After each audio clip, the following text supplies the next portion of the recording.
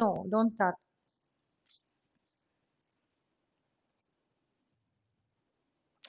Hi everyone, welcome to IAC live online course. Today we are going to discuss nouns. Under nouns, these are the topics which we are going to start. What is noun?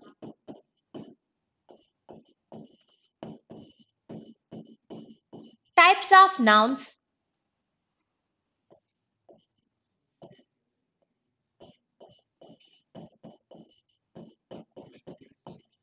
countable and uncountable nouns,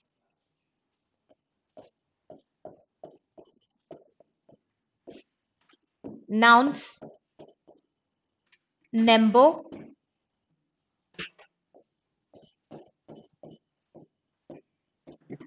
nouns, gender,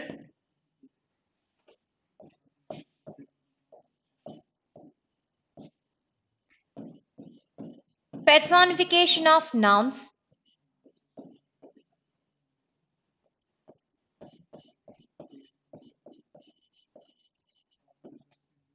nouns, possession,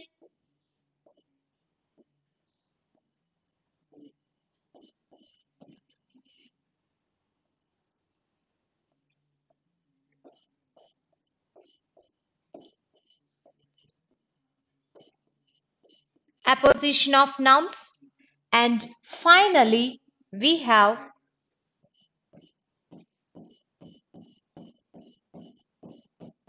application of nouns.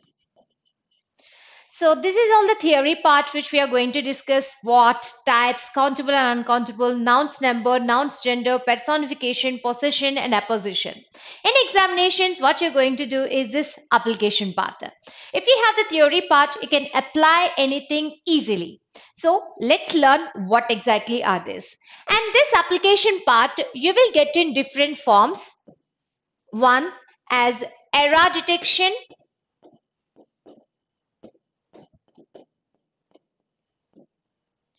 Two, as fillers or fill in the blanks. Three,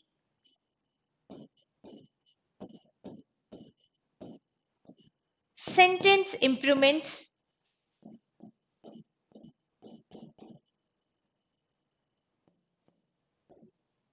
Four,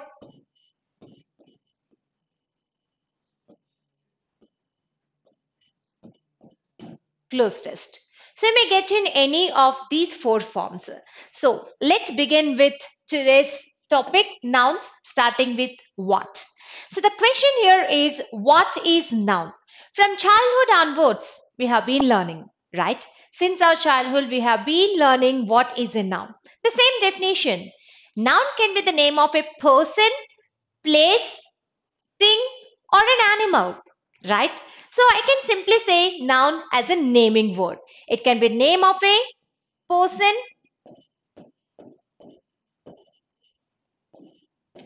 place, thing, or animal. So we can simply say noun as a naming word. That means all our names are nouns, all the names of places, all the names of things and animals. All these are nouns. So coming to the second one, that is types of nouns. Nouns are classified broadly into two types. There are two types of nouns. One, concrete noun. Two, abstract noun. The first type is concrete noun. The second one is abstract noun. So what is this concrete noun? Any noun which we can see, touch, feel and measure. A noun that we can see, touch, feel and measure is a concrete noun. The noun which we cannot see, touch or measure, only we can feel it or experience it, is called abstract noun. I repeat, concrete noun is a noun which we can see, touch, feel And measure. You can measure that. Abstract noun is a noun which we cannot see or touch or measure, but we can only feel it or experience it. For example, let me give you some examples. Pen. What kind of noun is pen? No doubt, it is concrete noun. Chair, concrete noun. Wisdom, can you see it? Can you touch it? No. So absolutely it is an abstract noun. What about a pen? Already we discussed it is concrete noun. What about letter? You're writing some letters with pen. Is letter an abstract or concrete? Can you touch it? No. You can see it, but you cannot touch it, right? It is abstract. So, guys, these concrete nouns are further classified into four types. They are proper noun, common noun, collective noun, and material noun. So, what are these? Let us see one by one. The first one, proper noun. What is this proper noun? I am Manjusha. So, Manjusha is my name. So, can I call you Manjusha? No. Can I call someone Manjusha? No. Why? It is the name given to particular person. We are in India. India is our country. Can I call India as USA? America? No. Can I call America as Australia? No, because it is specific to particular place. So the name given to a particular person or place or animal or thing is called proper noun. For example, you can say this picture. This is a picture of Amitabh Bachchan. You know. Can I call Amitabh Bachchan? No, because it is specific to only that particular person. So Amitabh, David, Rashmi, Bangalore, India, all these are proper nouns. The names of mountains, names of seas, oceans, rivers, days, nations, nationalities, any name which is particular is called proper noun. Let's see some examples here. Names of nations like India, Japan, Korea, America, China, Australia, etc. Names of nationalities Indian, Japanese, Korean, American, Chinese, etc. Names of famous monument. So we have many famous monuments like the Taj Mahal, the Gateway of India, the Charminar, etc. Days of weeks. We have 7 days a week and all the 7 days have 7 different names. All days should be Sunday means is it possible? No, isn't it? So 7 days has 7 different names and those 7 come under proper nouns. Monday, Sunday, Tuesday, Wednesday, all these. Names of months. Again, we have 12 months and 12 months have 12 different names. January, February, March, April. So all those come under proper noun. Names of holidays and days of importance. We have 365 days and 365 days have 365 different types of importance, right? The World Literacy Day, the Father's Day, the Children's Day, or you can take the festivals like Diwali, Dashra, New Year Day, etc. All these come under proper nouns. So guys, proper noun is a name given to a particular person, place, thing or animal. Now let's see the second type, that is common noun. So I am Manjusha. I cannot call someone as Manjusha, right? Can I call someone Manjusha? No. But I'm a girl. Can I call someone a girl? Obviously. Can I call another one as a girl? Obviously, if of same kind. That means here common noun is a name given commonly to a group of same kind of persons, places, animals or things. Boy, girl, student, doctor, teacher, parent, all these come under common nouns. So look at these examples. Student, river, country, month, boy, girl, city are a few examples of common noun. You can see here the picture of a boy. I can call you boy if you are of same kind. I can call you girl if you are of same kind. That means this is commonly given. So look at some more examples here. Names of persons like boy, girl, brother, sister, uncle, aunt, farmer, soldier, etc.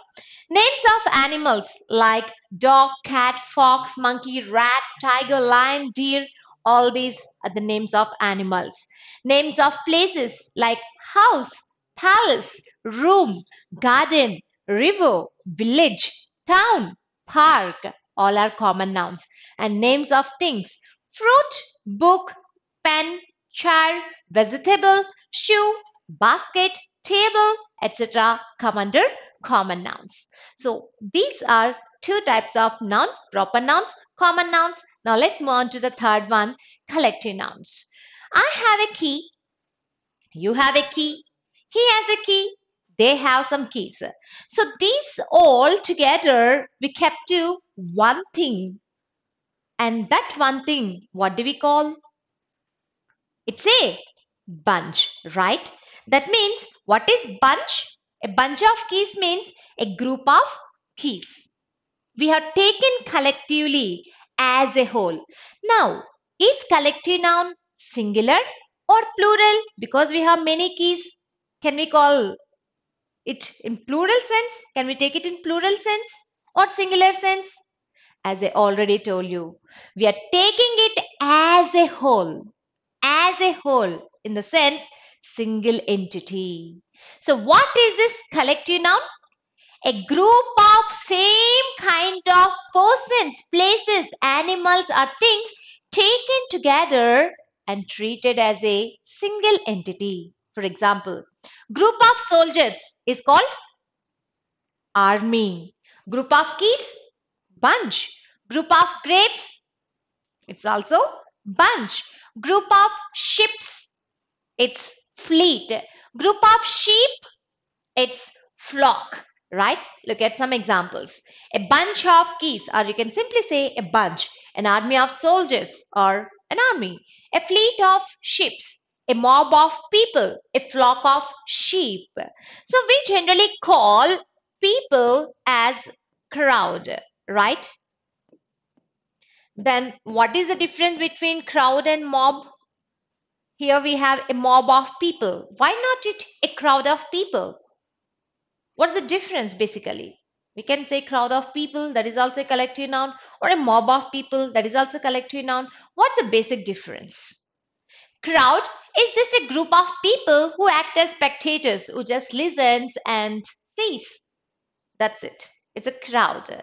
Whereas mob is a group of people who does unlawful activities or illegal things. Like during strikes and bancals, you might have seen a group of people who pelt stones, who destroy public assets. Such group of people who does some unlawful activities or illegal activities is called a mob. So we have different collective nouns. Let us see some more examples. A team of players, a gang of bandits or robbers or thieves, a hive of bees, honeybees, a bouquet of flowers, a jury of judges. There is one more collective noun for jury, that is judges, that is anyone. It's a bench. You can say jury of judges, but jury basically is used for judgment of participations, for competitive games, etc. Whereas bench of judges is used in court for justice.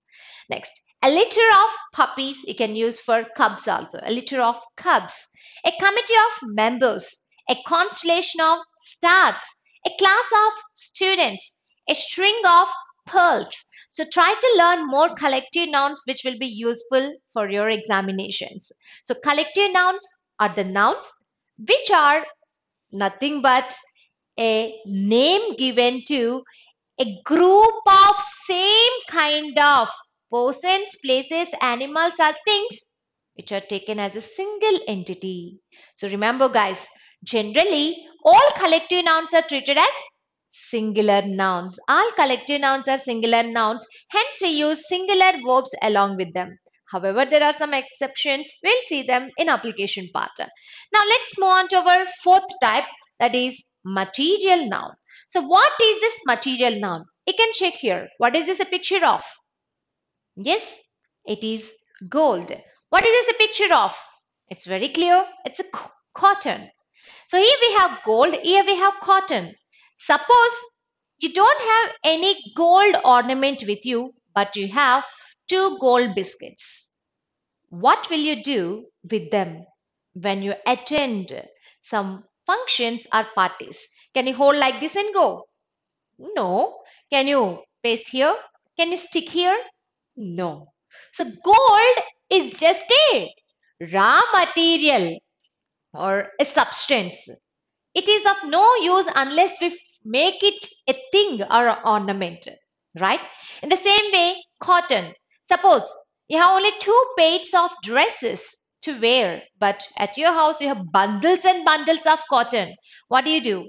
Will you taste it? No way, right? So, what are these? These are just raw materials.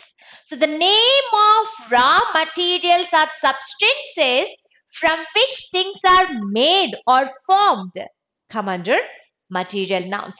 For example, gold, cotton, iron, silk, sugar, honey, water, all these come under material nouns. Let us see some more examples here.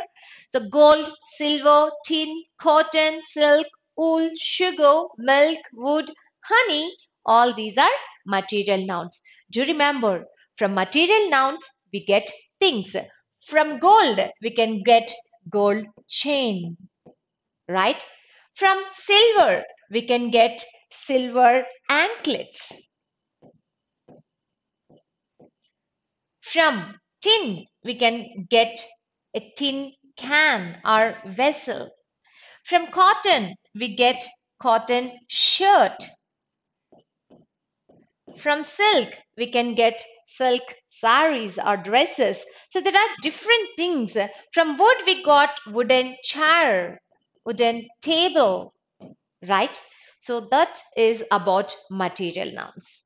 So these four nouns come under concrete nouns. So proper nouns, particular to a particular person. Common nouns, name given commonly to a group of same kind or class. Collective noun, name given commonly to a group of same kind or class taken together and treated as a single entity. Material noun, the name of raw materials or substances from which things are made or formed.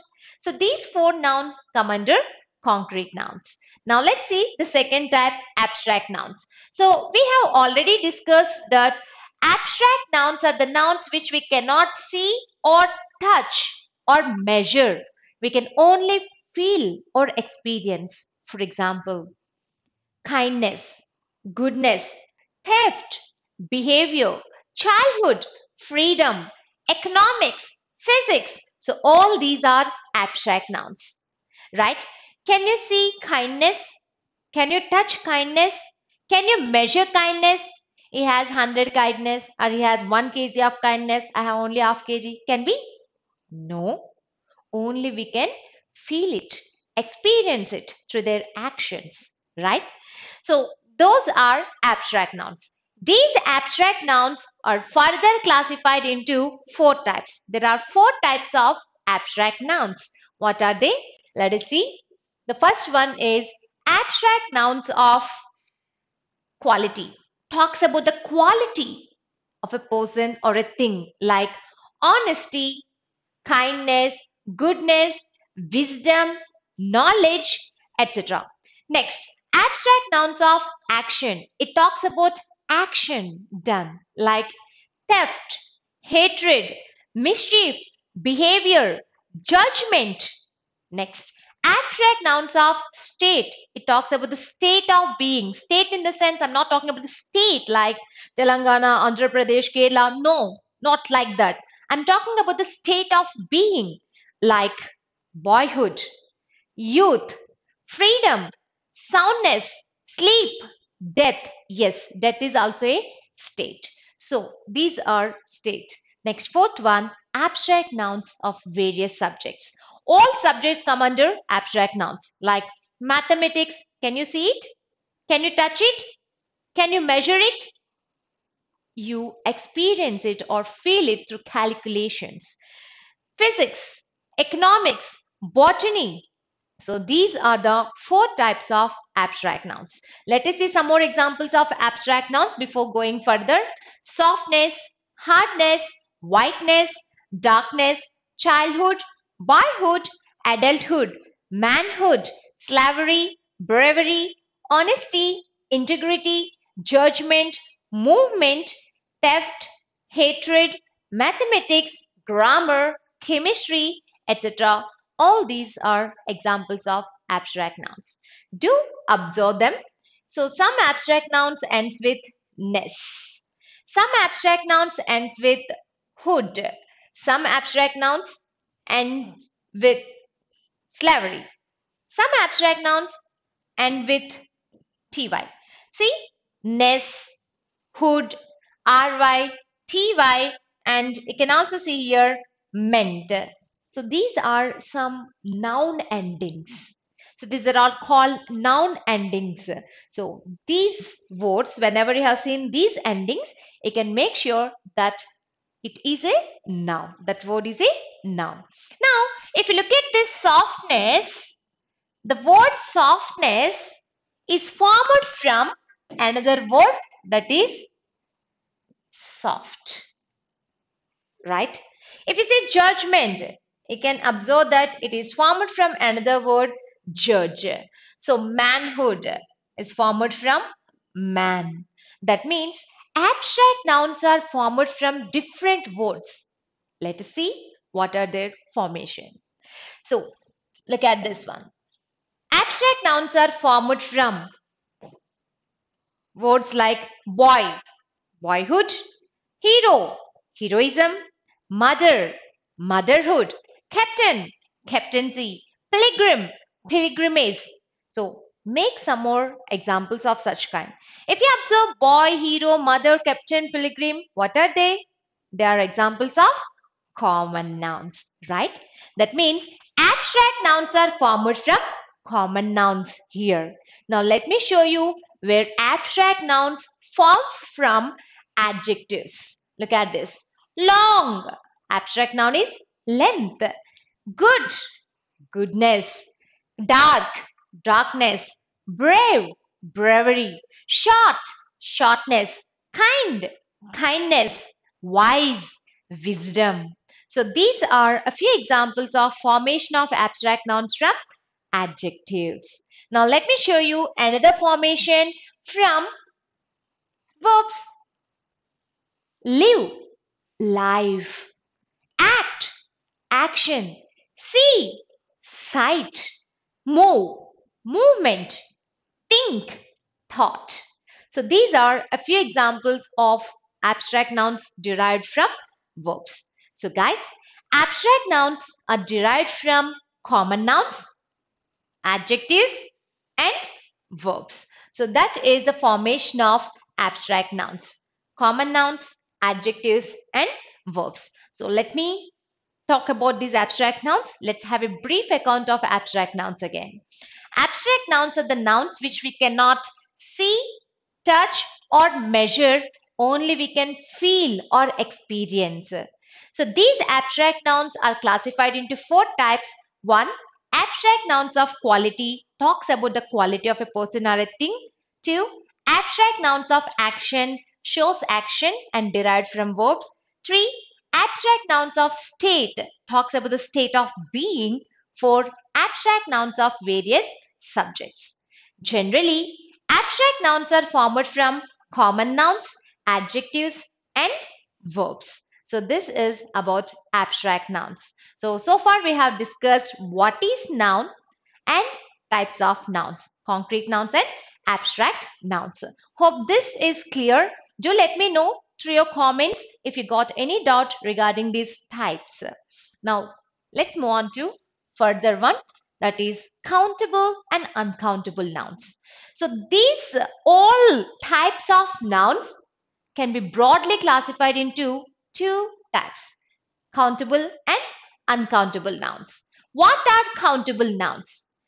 A noun which we can count as 1, 2, 3, 4, etc. Yes, if we count a noun as 1, 2, 3, 4, 5, etc., that noun is called countable noun. For example, one pen, three pens. Here, one, three. We are counting, right? Now the question is, which noun come under countable nouns? We have discussed four types of concrete nouns and one abstract noun. Of course, four types, but we can take as a single unit, abstract noun. So under countable nouns, which noun fall? Is it proper noun? Can we count proper noun? Like India is a proper noun. Can we count proper noun? One India, two Indias, three Indias. Can we? No way, we cannot count proper noun. Can we count common noun? One boy, two boys, three boys, four boys, five boys. Can we count? Absolutely, we can count common nouns. That means we can count common nouns. Okay. Next, can we count collective nouns?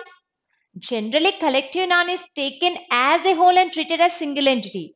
So we do not generally count. However, there are some exceptions where we can count some collective nouns, whereas some collective nouns are uncountable.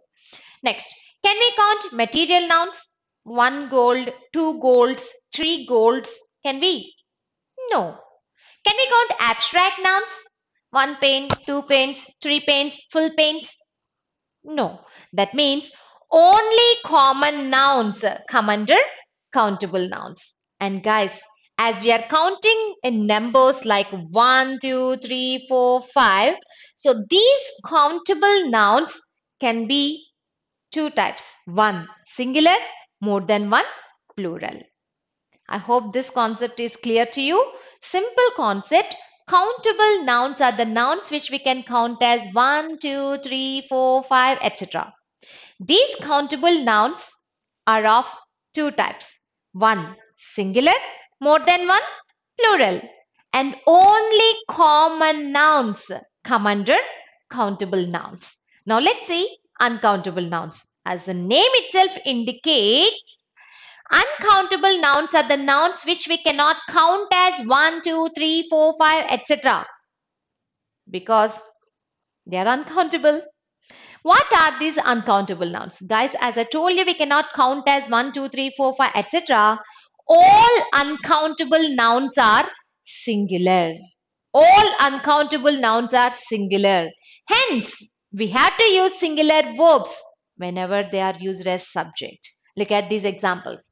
Sugar, wood, cotton, gold, silver, steel, salt, etc. come under uncountable nouns, but we know these are material nouns. That means these material nouns are uncountable. Now, if you look at this, wisdom, boyhood, goodness, darkness, thought, action, these are also uncountable nouns, but basically these are abstract nouns.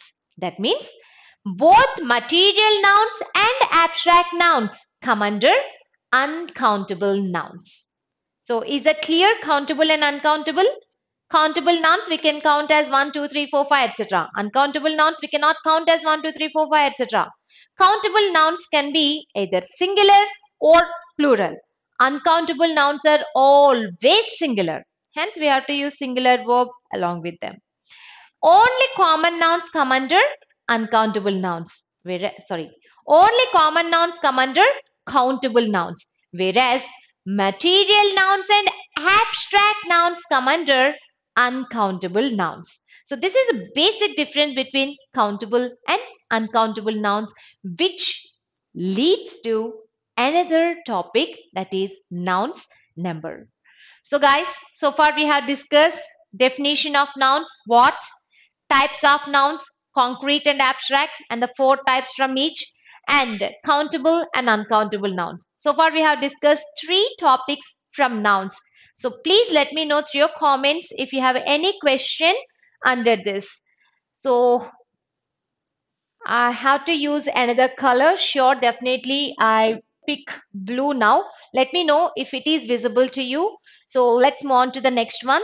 So you want me to explain collective noun?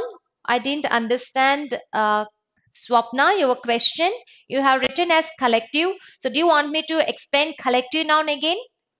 If so, let me talk about collective noun again. So collective noun, see, I have a key. I have one key. You have another key. A has two keys. I have one key. B has one key. C has three keys. Now we got total. Here I have 1 plus 3, 4, 7. Total we have 7 keys. And these 7 keys we kept to a keychain, let us call. And there are 7 keys to that. Now these 7 keys commonly and collectively, we take it as a collective form, and we call these 7 keys as a bunch. So a bunch means a collective form of keys. Now this word bunch is a collective noun. So bunch is singular or plural. See, collective noun, as I already told you, is always taken as a single entity. That means taken as a whole, one entity. That means remember, all collective nouns are always singular. All collective nouns are always singular. So, I have a bunch of keys. A bunch, that means one bunch. Here is a bunch of keys. That means again, is indicate one bunch. The army is marching in the ground. Here, army is. Army is a collective noun for group of soldiers, but we are taking as a whole is. The jury has given its verdict. Jury, we already discussed, is a collective noun for judges, right? So jury has given. That means we are taking it as a single unit. So we have seen different examples for collective nouns, right? So a jury of judges, or you can also say a bench of judges, a bunch of keys, or a bunch of grapes, an army of soldiers, a constellation of stars, a gang of bandits, a gang of robbers, a gang of thieves. All these are singular because we are taking them as a whole in a single entity. Is that clear? So, okay, fine, you got it. Good. So let's move on to the next concept then. So we have done with 3 concepts, 3 topics: what, types, countable and uncountable. Now let's see the fourth one, nouns, number. So what is number? Before that, look at some examples, guys. Cotton is an important crop. I already told you all uncountable nouns are singular. Hence, we have to use singular verbs only. So, cotton is an important crop. Gold is a precious metal.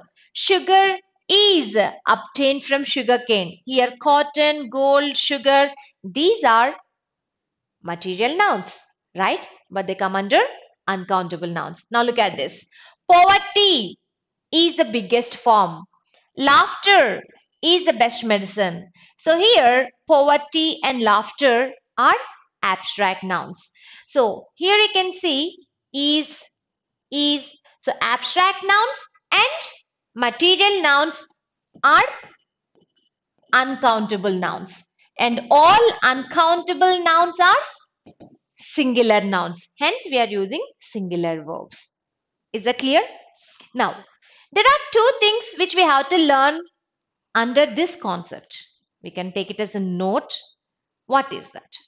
I told you here these 3 are material nouns and these 2 are abstract nouns, right? Material nouns we know are from concrete nouns. So what are concrete nouns? The nouns which we can see, touch, feel, and measure. That means here these nouns can be measured, right? Abstract nouns cannot be measured. They are non-measurable, right? But together they come under uncountable. That means we can draw a conclusion from these two that material nouns can be measured but cannot be counted. That means counting is different, measuring is different. I told you we cannot count gold like 1 gold, 2 golds, 3 golds, 4 golds can be. No. But can we measure gold? Yes or no? We go to shops like jewelry malls, jewelry shops, and we buy gold in grams. That means gram is a measurement, not counting. Look at these examples. 5 kgs of cotton. We are not counting 1, 2, 3 cottons. We are saying 5 kgs of cotton. We are measuring. 2 grams of gold. 1 teaspoonful of sugar. 2 tons of steel, etc. are a few examples to make sure counting is different from measuring. This is note 1. Note 2. I already talked about this. However, I would like to give more emphasis on this. What is that note 2? Gold is a material noun. Tobacco is a material noun. Wood, material noun. Iron, material nouns. So material nouns are uncountable. But from gold we got gold chain. Right? Gold chain come under what type of noun?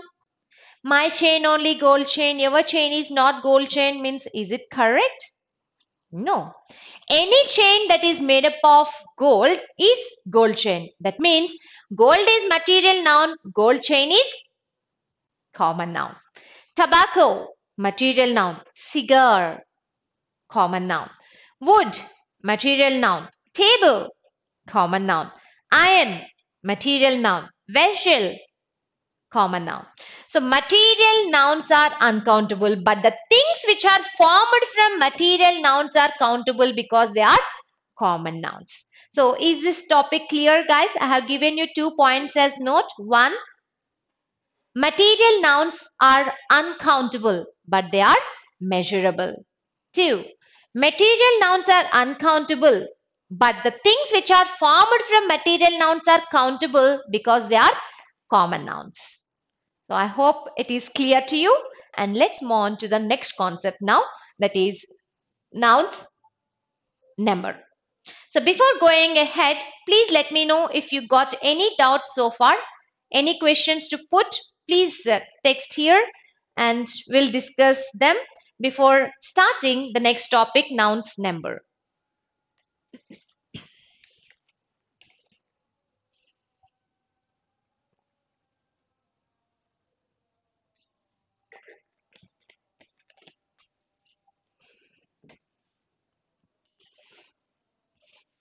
As I didn't see any message here, I hope it is clear to you all.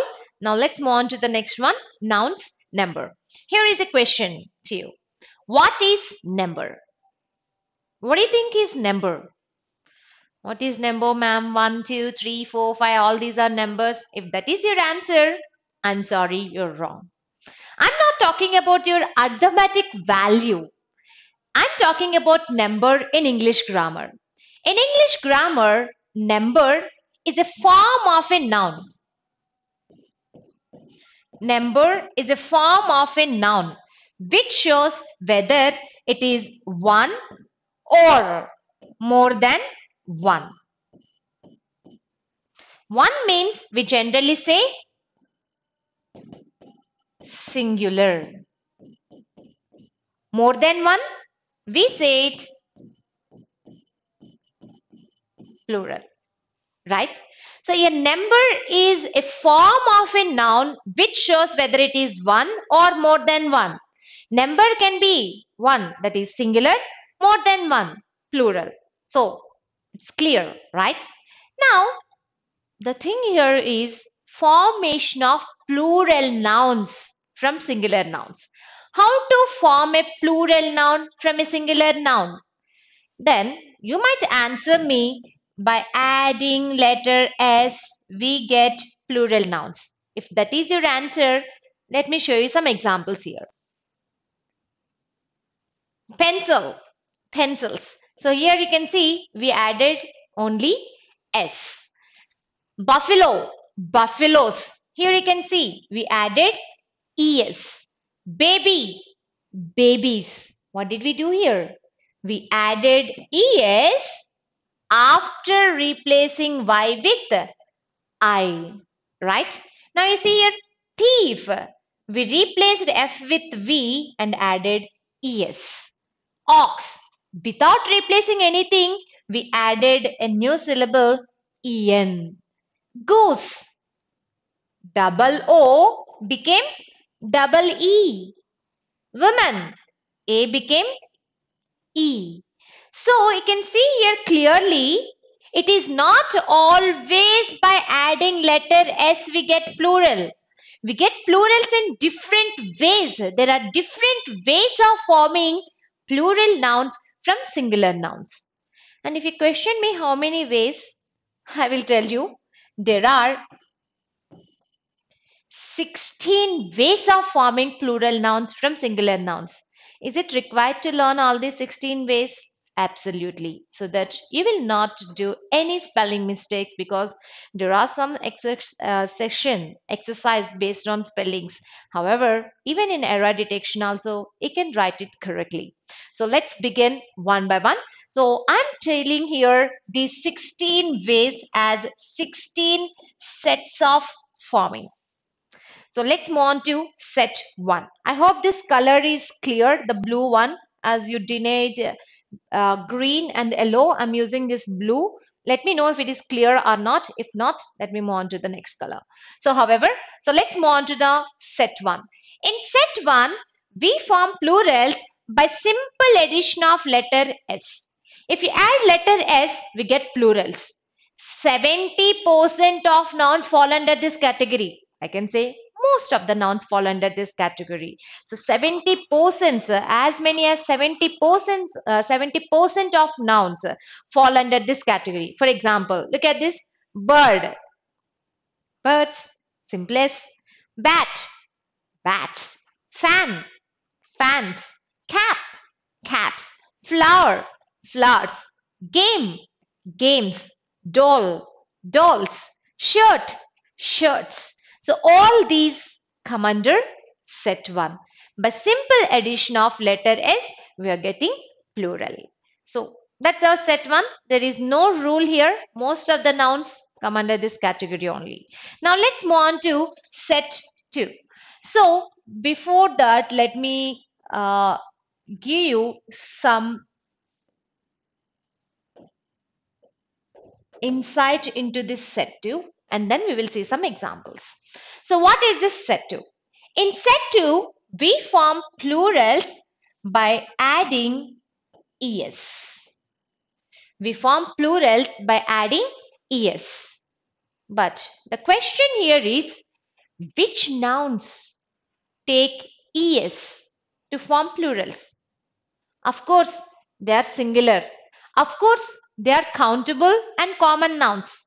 But which singular, countable, common nouns take es to form plurals? That's my question. Anyone with the answer? Now it is visible. Okay, thank you. So, which nouns, which singular, countable, common nouns take es? Okay, let me tell you that.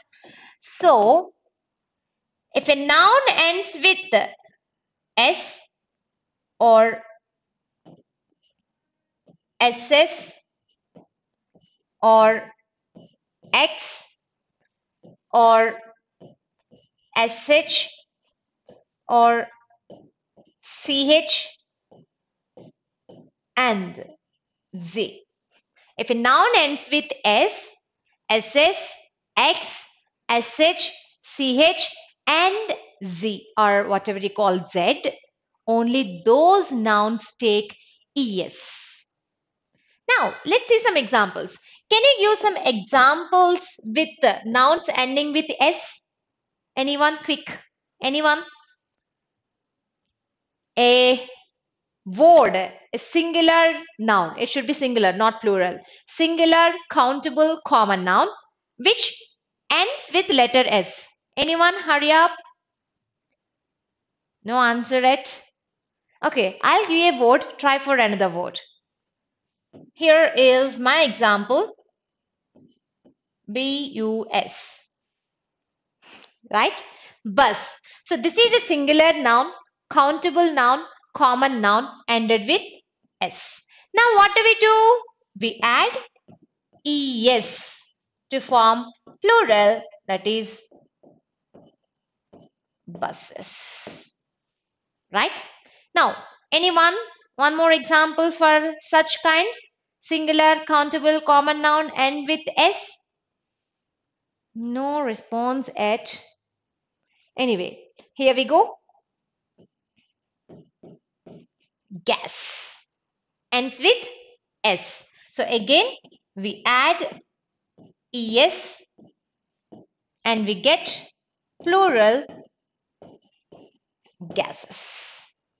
Now let's see examples for double S. So give me an example for the nouns which end with double S. SS. Anyone?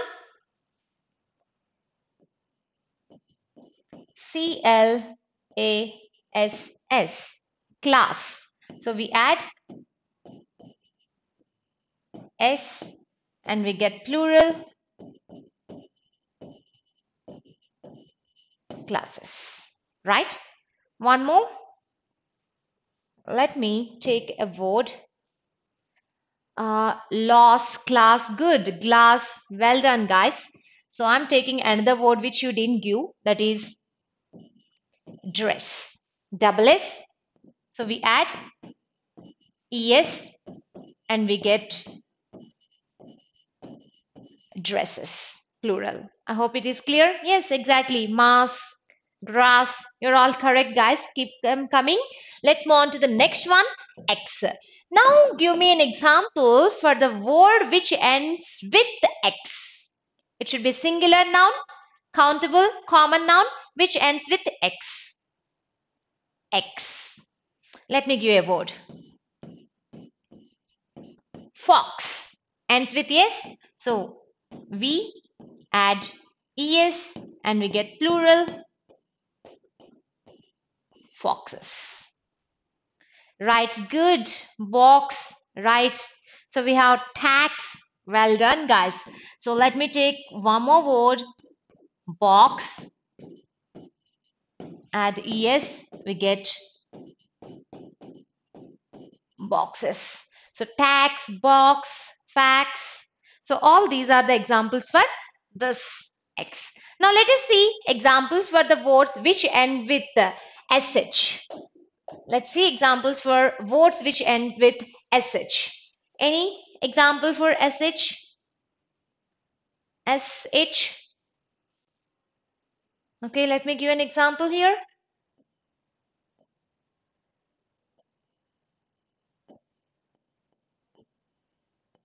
Brush. Morning we do. Brush. Exactly. Brush. So, brushes.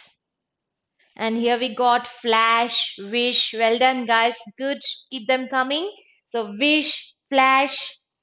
So, let me take another word as wish. Wish. Ended with sh. We add es and we get plural wishes. Yes.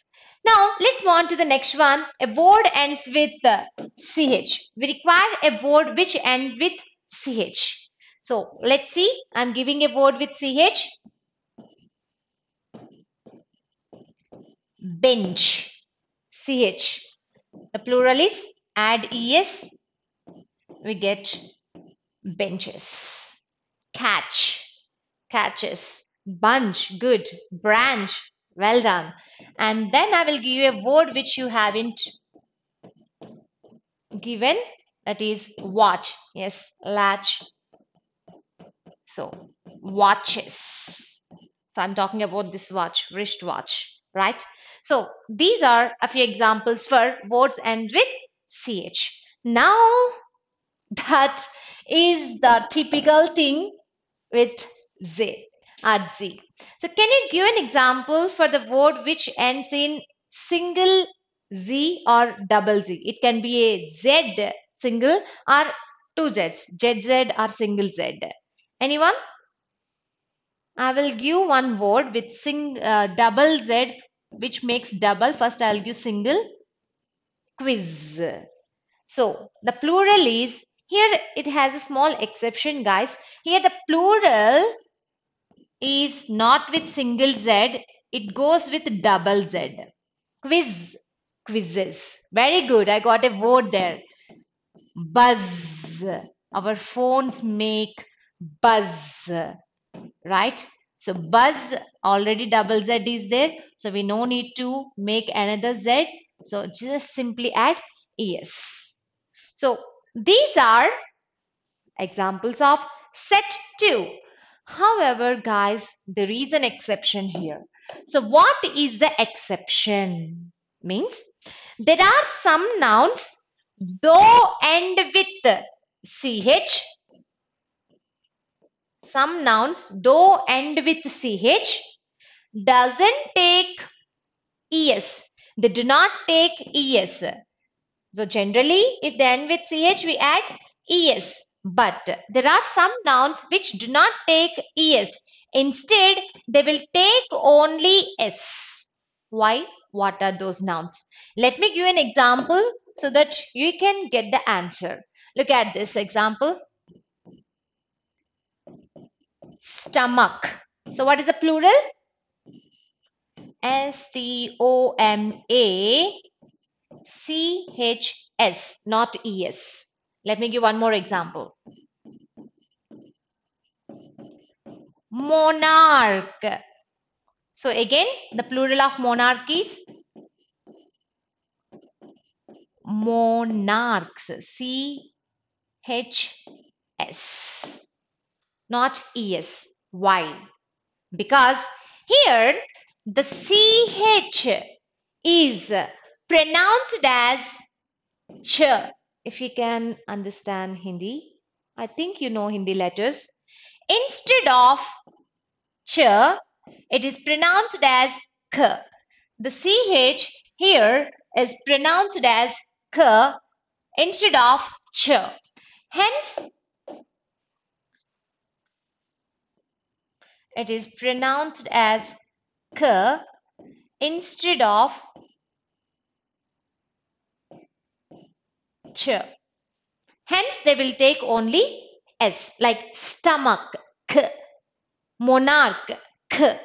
But here you see bench, ch, watch, ch, bunch, ch, branch, ch, latch, ch. Have you observed the difference here? Right? So that is about our set 2. Let's see some more examples of set 2. Look at these guys. Beach, ch, added es. Brush, sh, sh, es. Fox, foxes. Bus, buses. Glass, glasses. Buzz, buzzes. So this is about set 2. Now let's move on to the next one, set 3. But I'm not just going to deal only set 3. I'm going to deal set 3, set 4 and set 5 at a time because you will know. So let's see set 3,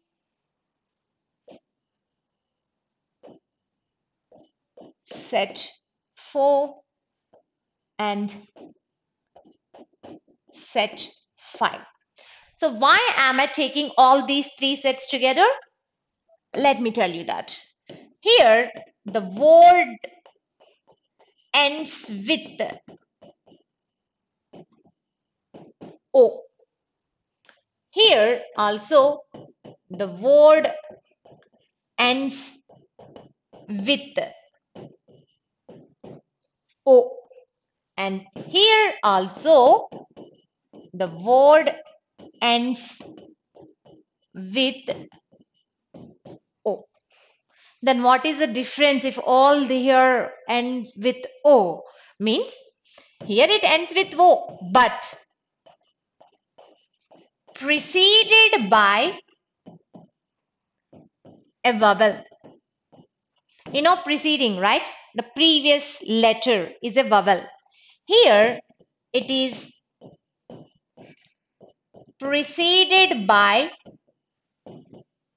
a consonant. Here vowel, here consonant.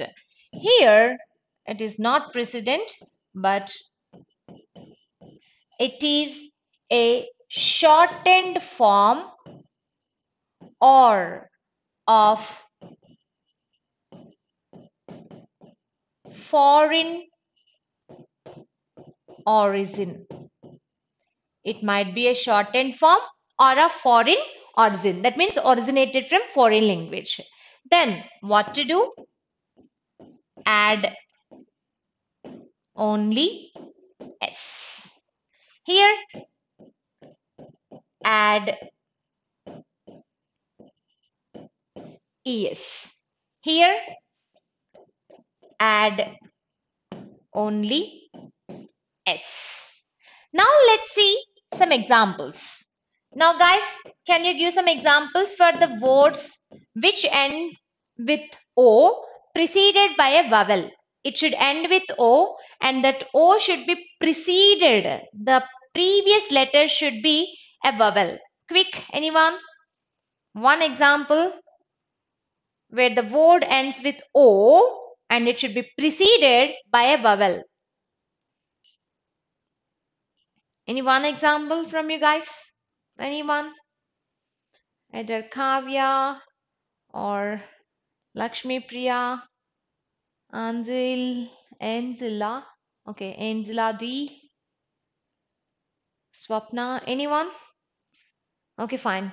I'll be giving you some examples here. No word. Fine. So here we go. Look at this. I have to take a video of you and develop it in a studio and add a stereo, if you ask me why, to display it in a zoo to a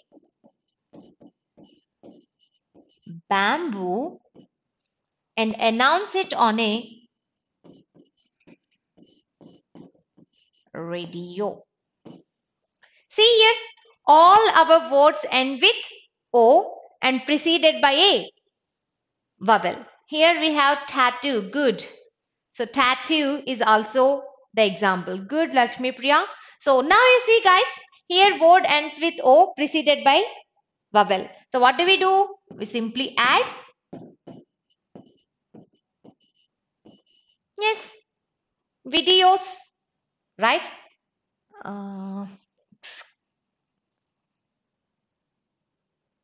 We simply add videos, only S.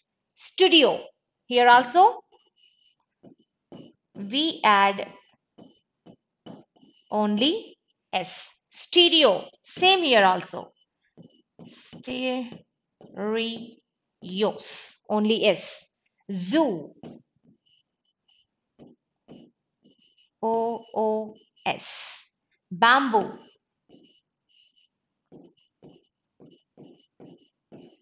OOS. Radio, DIOS. So is it clear guys? Words end with O preceded by a vowel, add only S. Now let's see some examples for set 4 where the word ends with O preceded by a consonant. It should be preceded by a consonant, not a vowel. So can anyone? Word ends with O and that O should be preceded by a consonant, not vowel.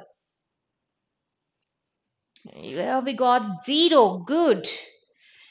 Yeah, I'm going to come again with a particular order. Many people feel themselves as heroes, but in fact they are zeros. Eating a potato with a tomato. Thinking of mango, watching a volcano with an echo. Flamingo, there are many words. Yes, exactly. Tomato. So here, words end with O preceded by consonant. So what do we do now?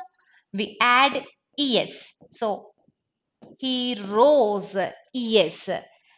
She rose, ROES. Potatoes, potatoes, TOES. Right? Tomatoes. Yes, mangoes. Mango. Volcanoes. Volca. Yes, volcanoes. Echoes. CHOES. So, guys, is it clear here? So, preceded by vowel S, preceded by consonant ES.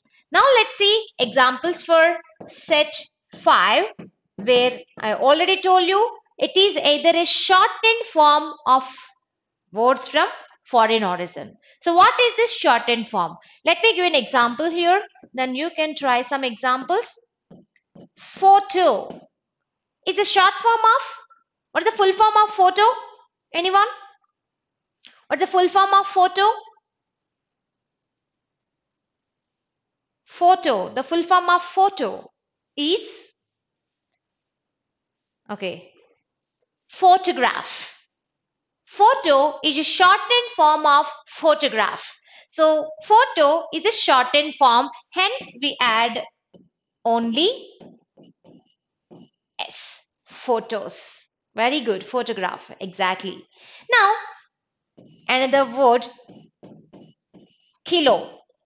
Kilograms, kilometers, liters, whatever. So we generally use kilos, 2 kilos, 5 kilos, right? Next word is robo. We generally say robots, right? So add only yes, robos. Now let me talk about foreign originated words. So what is this foreign originated words? Let me tell you guys, English is not its own language. There are different words from different languages in English. Even our Hindustani words. I'm not talking about Hindi. I told Hindustani. That means we know in India there are different languages, right? Many languages. Even our Hindustani words are there in English language. Recently, they have added nearly 70 plus words into English dictionary. Now, most of the words in English language are taken from Latin and Greek languages. Such words are what I mean foreign originated words are foreign origin. Such words also take only S ending with O. For example,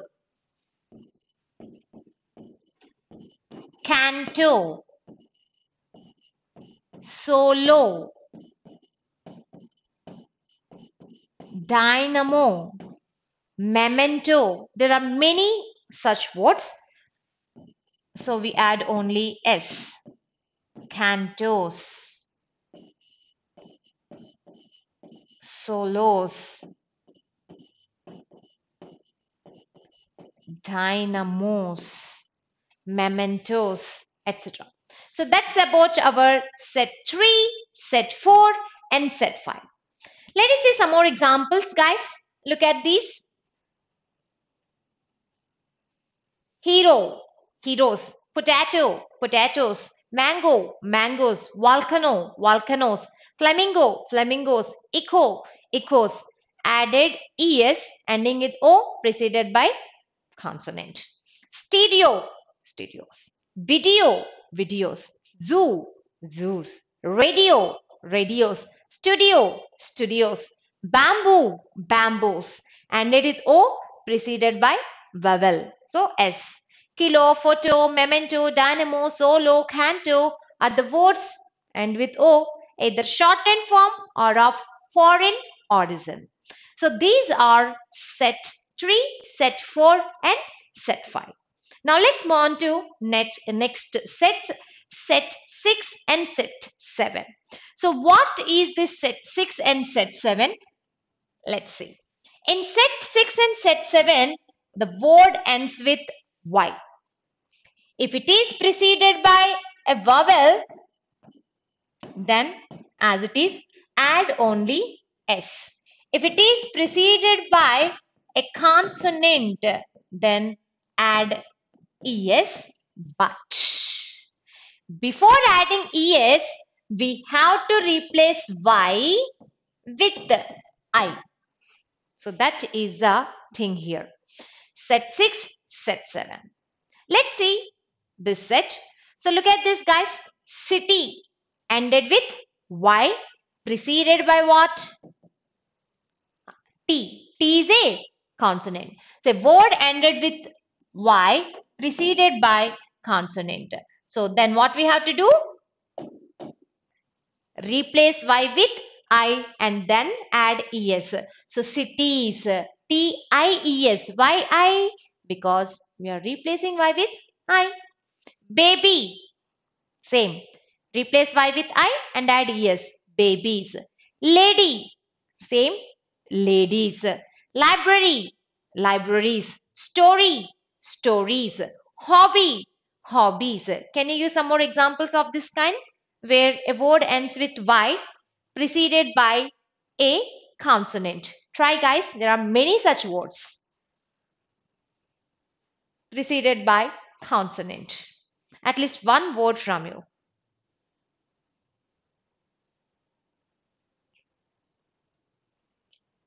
Word ends with Y preceded by a consonant.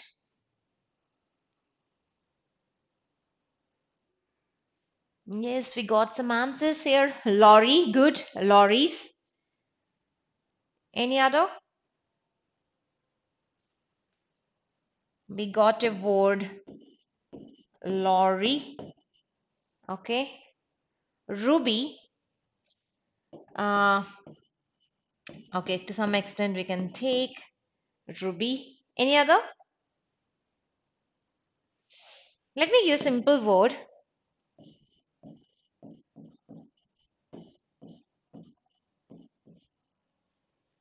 Country. Right? So ended in Y, preceded by consonant. So add E. Y, replace Y with I and add ES. Guys, happy is not common noun. Happy is an adjective. Can we say happies? No. Carry is not a noun. It is a verb. Carries. But of course, follow the same. But there is no happies.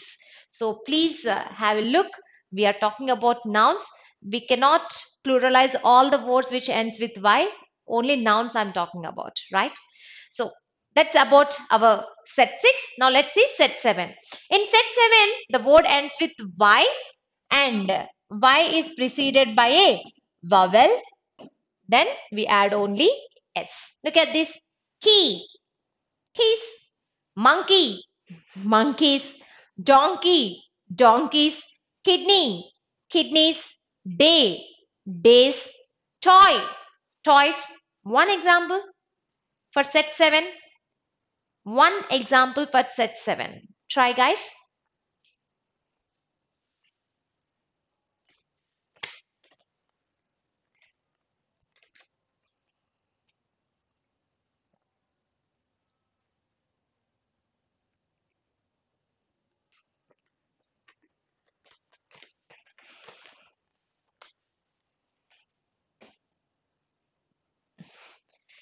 Again, joy. Joy is not In noun, it's a state of being, it's abstract form you can take. We require countable common nouns. Joy you can take adjective, but here it can also take it as abstract noun, but not a common noun. So we require countable common nouns. So no boy is watching here. I didn't get the word boy. No boy is watching, right? Boy. So boy ended in y, preceded by vowel. So the plural is boys. So is it clear? Set 6, set 7. Word ends with y, preceded by vowel, add s. Preceded by consonant, replace y with I before adding es. So let's move on to our next set, set 8 and set 9. In set 8 and set 9, both sets the words end with. In both the sets, the words end with. In set 8 and set 9, let us see that the words end with FRFE. The words end with FRFE. Excuse us for a moment.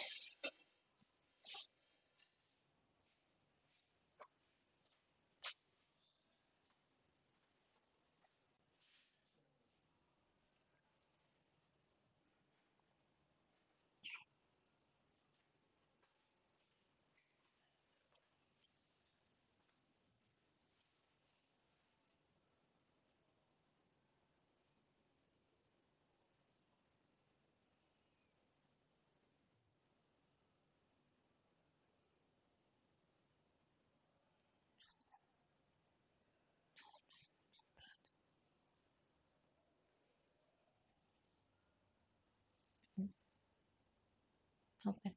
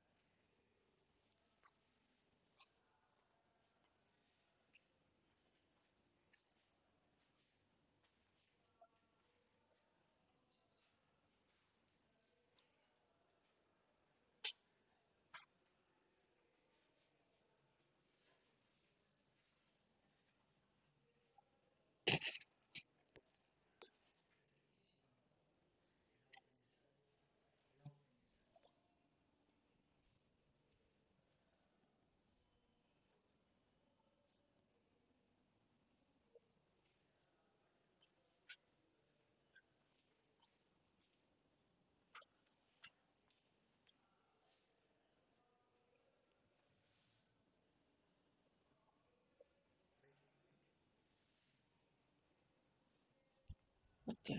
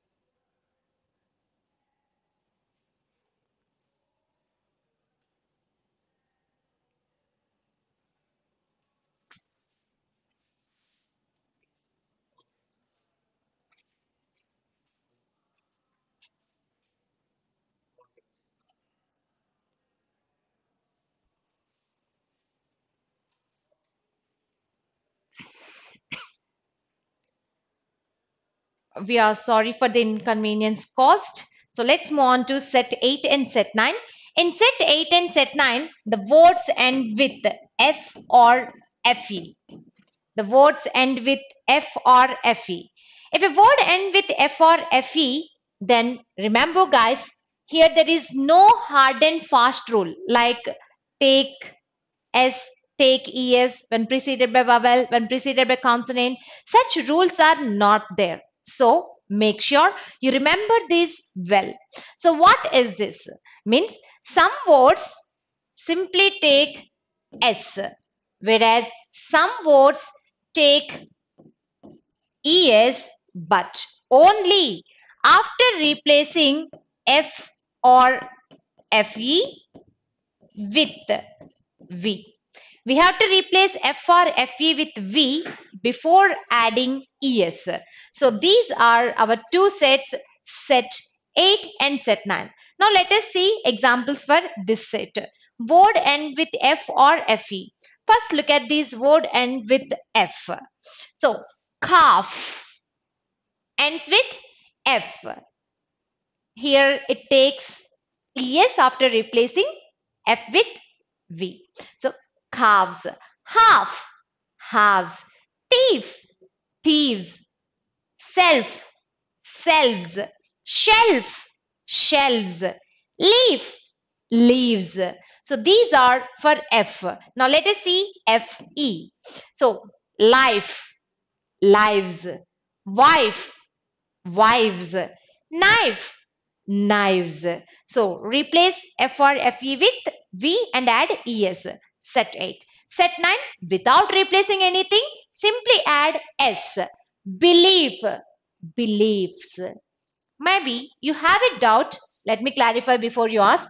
Here, why not it be believes? If that is a question, guys, let me know. This is noun, whereas this is verb. And again, we are discussing nouns. For noun form, it takes S. For verb form, replace F with V and add ES. Chief, chiefs. Chef, chefs. Handkerchief, handkerchief. Grief, griefs. Again, if it is verb form, VES. Next, cafe or cave. Cafes or caves. Here it ended with FE. Safe. It is not the verb being safe. Safe is like a locker. Keep this gold and money in the safe. Safe means locker. That is a noun. Then it takes ES. If it is a verb, again VES as a verb. Giraffe, giraffes. So I hope it is clear. Set 8 and set 9. In set 8 and set 9, words end with F or FE. If they end with F or FE, sometimes they take S, sometimes they take ES after replacing F or FE with V. There is no hard and fast rule here, so make sure you remember them well. While you're reading newspapers, magazines, journals, or any such kind of books, please identify such words and try to remember. So that's about set 8 and set 9. Now let's move on to set 10. In set 10, the words are the words form their plurals by replacing. In fact, it's not replacing, by, you can see here, internal vowels are replaced. Look at this.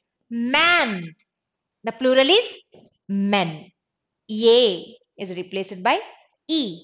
Woman, women.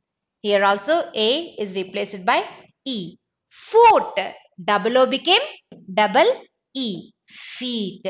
Goose, double O became double E. Geese. Louse, OU became I. Lice.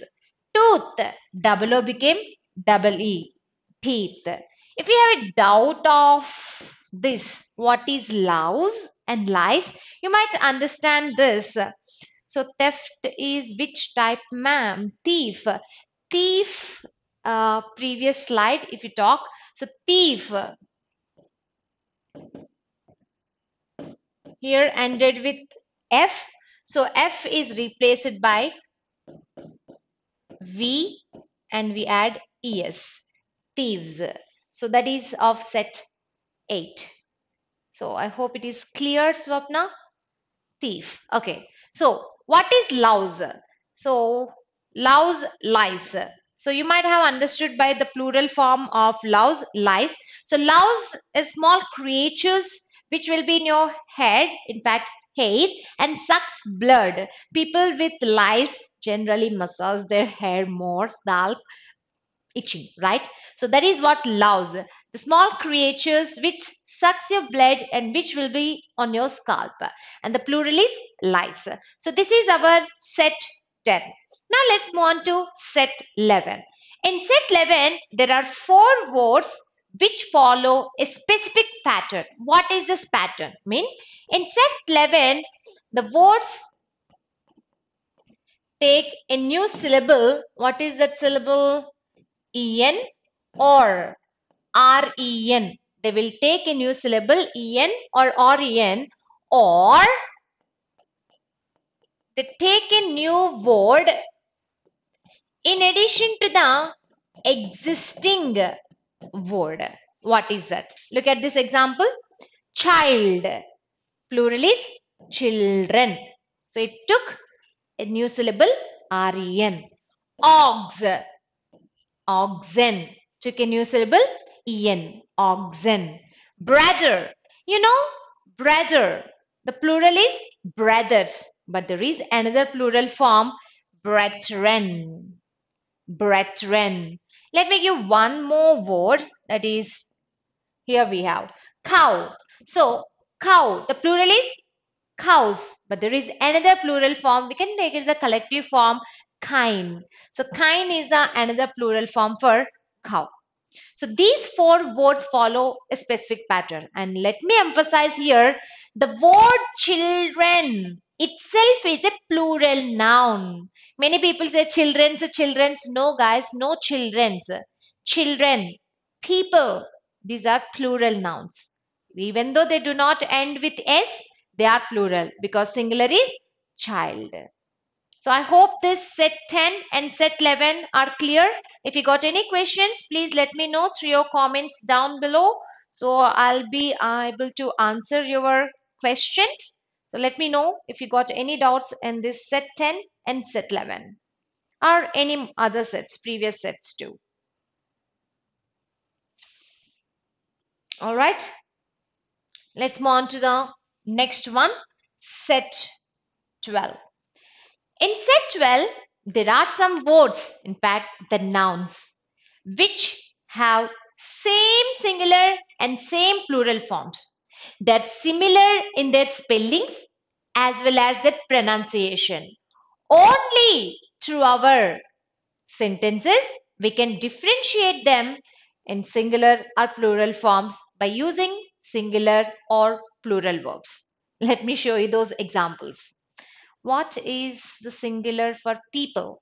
So the word people, the question here, people is always a plural word. There is no particular singular word. However, we can say person. But person has plural form again, persons. So this is exceptional word which is always plural. There are some words like that. Let me give one more word. Police.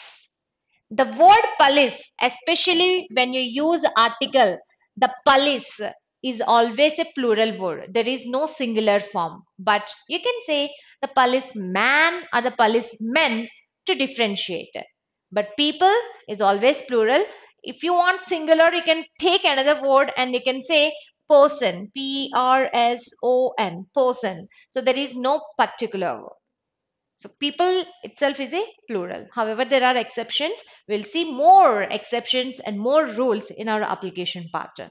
So is that clear? Any more questions? But people also has again another plural form, peoples. Exactly. That is what I'm telling you. There are exceptions. Peoples is not always be used. People, peoples, people generally use it in a wrong way. So the word people is always plural. The people are, no people is. But there is an exception where in only one case we can add s and use. That is also plural only. This is not singular. When and what is that? If you ask, let me tell you the case when you are referring to different races or nationalities or religions. If you wanted to separate them with different nations or nationalities or races or religions, only in such cases we use peoples. Otherwise, it is always people. There is no plural for people. People itself is plural, but there is an exception case, that is that case. Generally, people generally say peoples. No, guys, no peoples. Only we have to use when we differentiate. Like I can say, the peoples of South America and Central America or North America. That means I'm differentiating them based on their nationalities. Then it is okay. But otherwise, always people, and it's always plural. People are. So got it? Fine, thank you. Right, so that is about set 10 and set 11. So I hope it is clear. Let's move on to set 12. So as I told you, in set 12, there are some words which have same singular and plural forms. Let's see what are those words. What is the plural of fish? What is the plural of fish? What is the plural of fish? Answer me, guys, fast.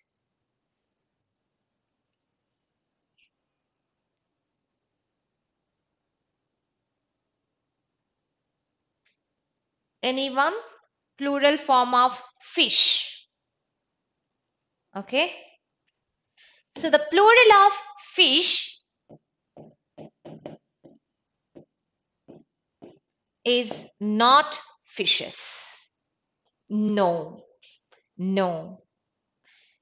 Okay. If people are answering it as fishes, no.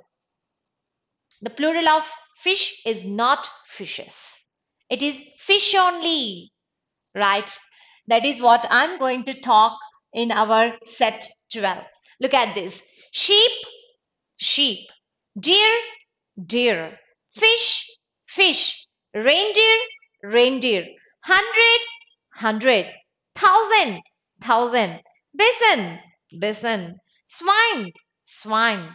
Dozen, dozen. Score, score. Species, species. These words have same singular and plural forms, including the spellings and pronunciation, also similar. I told you only in sentences we can show the difference by using singular verb or plural verb. For example, the sheep is grazing here. The sheep is grazing here. That means I'm talking about only one sheep. But if I say the sheep are grazing here, that means I'm talking about more than one sheep. So here singular and plurals are same, but again there are some exceptions, especially with fish. Fish singular and plural are same, fish, fish only, but we can use fishes also when we are talking about different varieties or different fish from different water bodies. I hope you got what I mean. If there are different types or they are from different water bodies, then we can say fishes. But collectively, fish, fish only. Let me give one more example with these units of counting. I gave him 500 rupees. I gave him 500 rupees. Will you say 500 or 500 rupees? No, it's always 500 rupees, isn't it? In the same way, 1000. I have 10,000 rupees, or I have 20,000 rupees. Will you say I have 10,000 rupees, 20,000 rupees? No. So remember, even units of counting like 100, 1000, dozen, score also singular only. I mean same, singular and plural. However, there is exception. We'll discuss in application. So is it clear? Any doubts in this set 12? Same singular and plural forms, same in the spellings and pronunciation. Only we can show the difference by using either singular or plural verb. Any doubts, please let me know in set 12. Set 12. Any doubts, guys? So no comment will be taken as granted for not having any doubts. Fine. What is the plural for smile? Okay. First, smile is what type of noun? Can you answer? No. Okay. No doubt. Fine. So Lakshmi Priya, can you please tell me what kind of noun is smile? Is it a common noun? Is it a proper noun? Material noun? Collective noun? Abstract noun? What kind of noun is smile? Anyone? Can you answer what kind of noun is smile? Here is our question. What kind of noun is smile?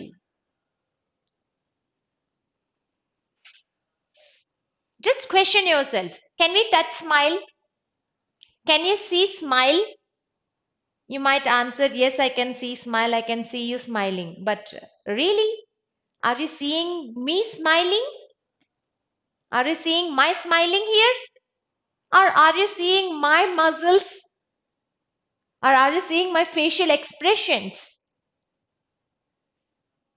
If you're seeing smile, exactly guys, it's abstract noun, right? If you can see smile, then can you tell me what shape it is, what color it is? No, it has no shape, no color because we cannot touch it. It's intangible. It's palpable or impalpable. It's abstract noun. So people generally say smiles, smiles kind of thing, but in fact, in formal English, mind it. It is smile because it is abstract noun. So very good, guys. I'm happy that you got it right. So that's about set 12. Now let's move on to set 13. In set 13, I'm going to talk about a new type of noun, that is compound noun. So for that, let us see compound noun. What is this compound noun? Guys, if you have watched the demo session, the basic class of English, you might have heard this compound sentence, right? So what is compound sentence? What is the meaning of compound? The word compound means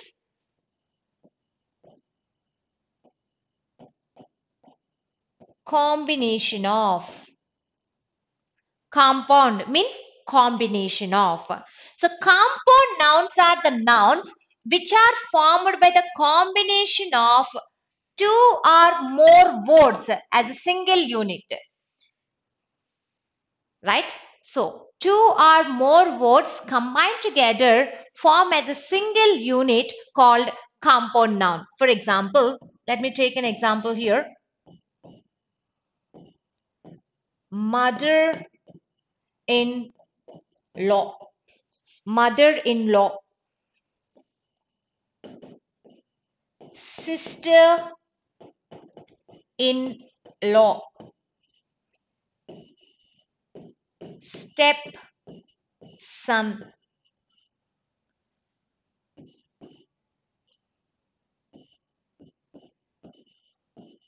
passer-by,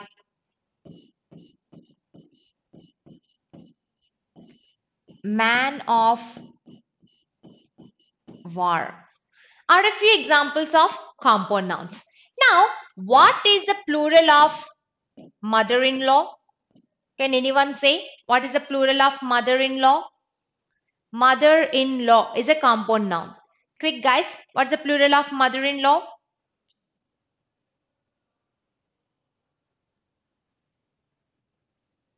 Plural form for mother-in-law. Anyone?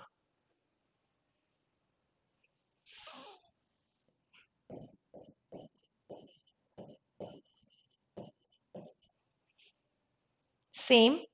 Mother-in-laws. Okay. So you people have written the plural form for mother-in-law as mother-in-laws. Okay. Sister-in-law. It is sister-in-laws. Stepson. Stepson. Passerby. Passerbys. Can we say passerbys? Yes, Akash, you are correct. So it is not same. It is not mother-in-laws. It is not passerbys. So how to form plurals of compound nouns? What is the plural form for compound noun and how to form the plural form for compound noun? So let me tell you that.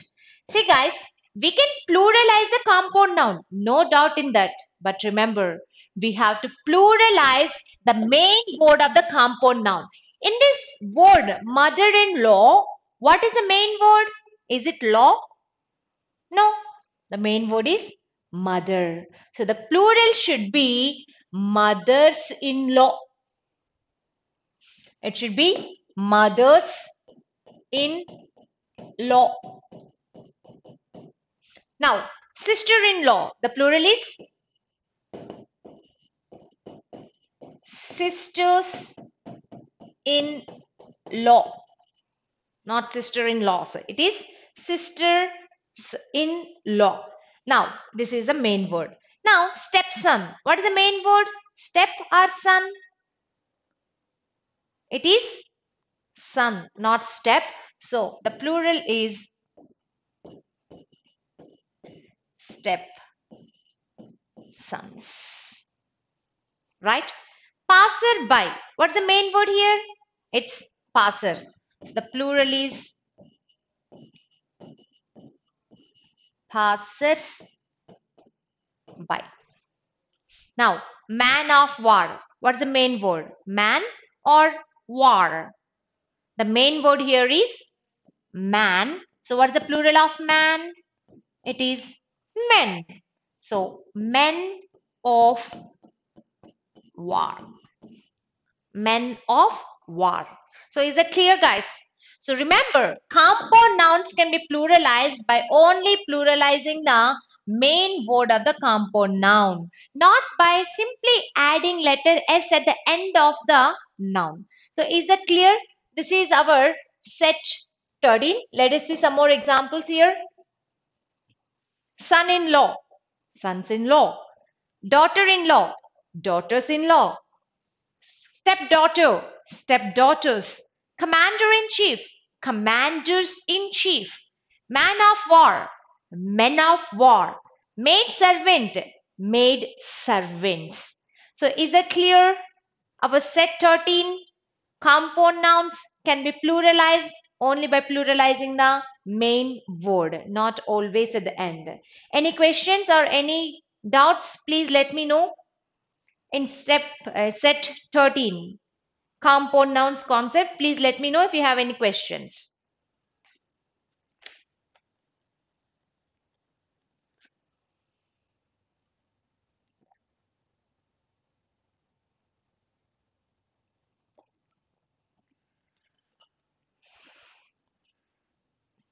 No questions guys? Fine then. Let's move on to next one, set 14. So what is set 14? In set 14, there are some words which always end with S. Always end with S. And they're always plural. Generally, they do not have singular forms. For example, many people say it scissor, scissor, scissor. Guys, there is no scissor. It's always scissors. Why? Because it is made up of two blades joined at a junction. Two blades joined at a junction, right? So two parts. Scissors, no scissor. In the same way, pants. Don't say, where is my pant? Give my pant, red pant, blue pant. No pant. It's always pants because you cannot wear only one leg. No pant, right? It's always pants, trousers, shorts, pyjamas, thongs, bellows, pliers, binoculars. And you can see here, pincers are a few examples. Spectacles, two glasses joined to a frame, attached to a frame. So you cannot say spectacle, right? We always say specs, spectacles. And remember, they're always plural. And hence, we have to use plural verbs. Scissors are, jeans are, pants are, spectacles are, because they are always plural.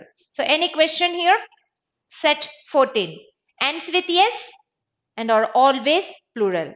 They generally have no singular forms. They do not have singulars.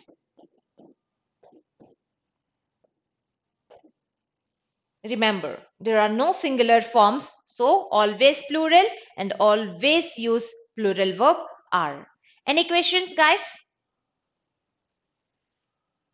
Fine then. Let's move on to next set, set 15. In set 15, we talk about the nouns which always end with S. You can see here economics, politics, headquarters, civics, news, physics, innings, mathematics. You can take another word, genetics, ends with S. Now, economics, civics, mathematics, all these are singular nouns or plural nouns? You can take a simple example of mathematics. Is mathematics singular or plural? It's the name of the subject, right? It's always singular. Economics, singular. Civics, singular. News, innings, headquarters, these are always singular. And they do not have plural forms. They're always singular and they do not have plural forms, and hence we have to use plural verb only. Economics is, civics is, mathematics is, politics is, news is. So there are no plural forms for them. They're always singular. That is our set 15. So any doubts from set 14 and set 15? Please let me know. Set 14 ends with yes. Set 15 ends with yes. But set 14 always plural, no singulars. Set 15 always singular, no plurals. So any doubt or question, please put forward in set 14 and set 15.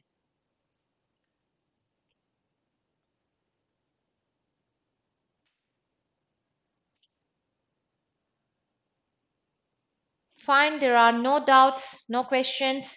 Good. So let's move on to the next one and last one, set 16. In set 16, we talk about foreign originated words. Let me talk about that before giving you the examples.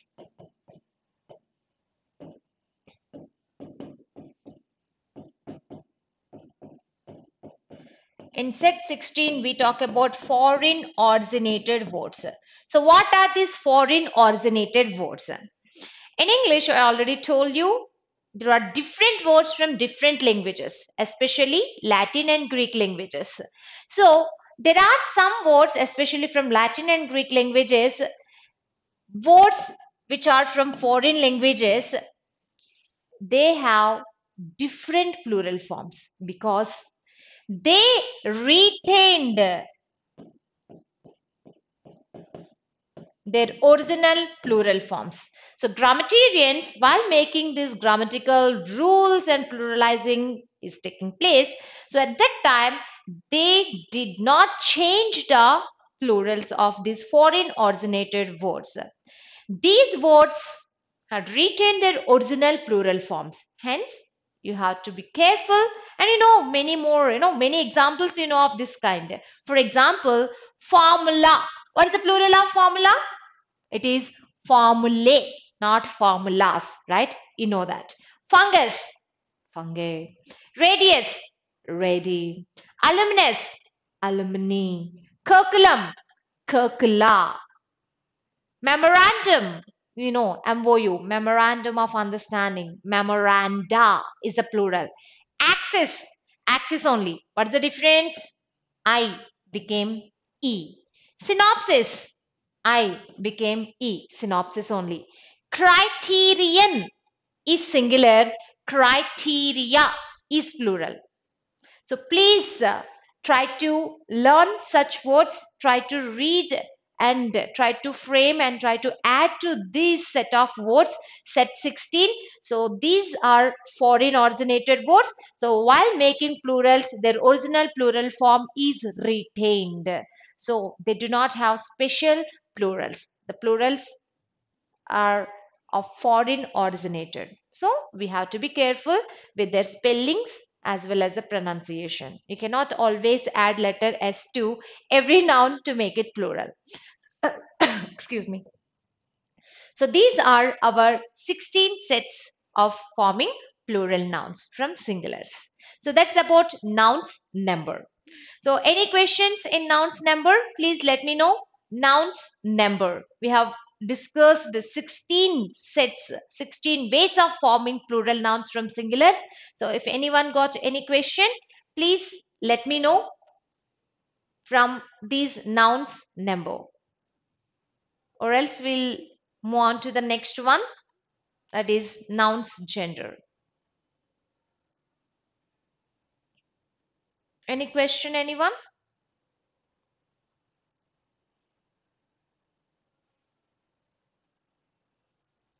Fine then, let's move on to our next concept, nouns gender. Fine. So what is gender? What is gender? And how many types of genders do we have?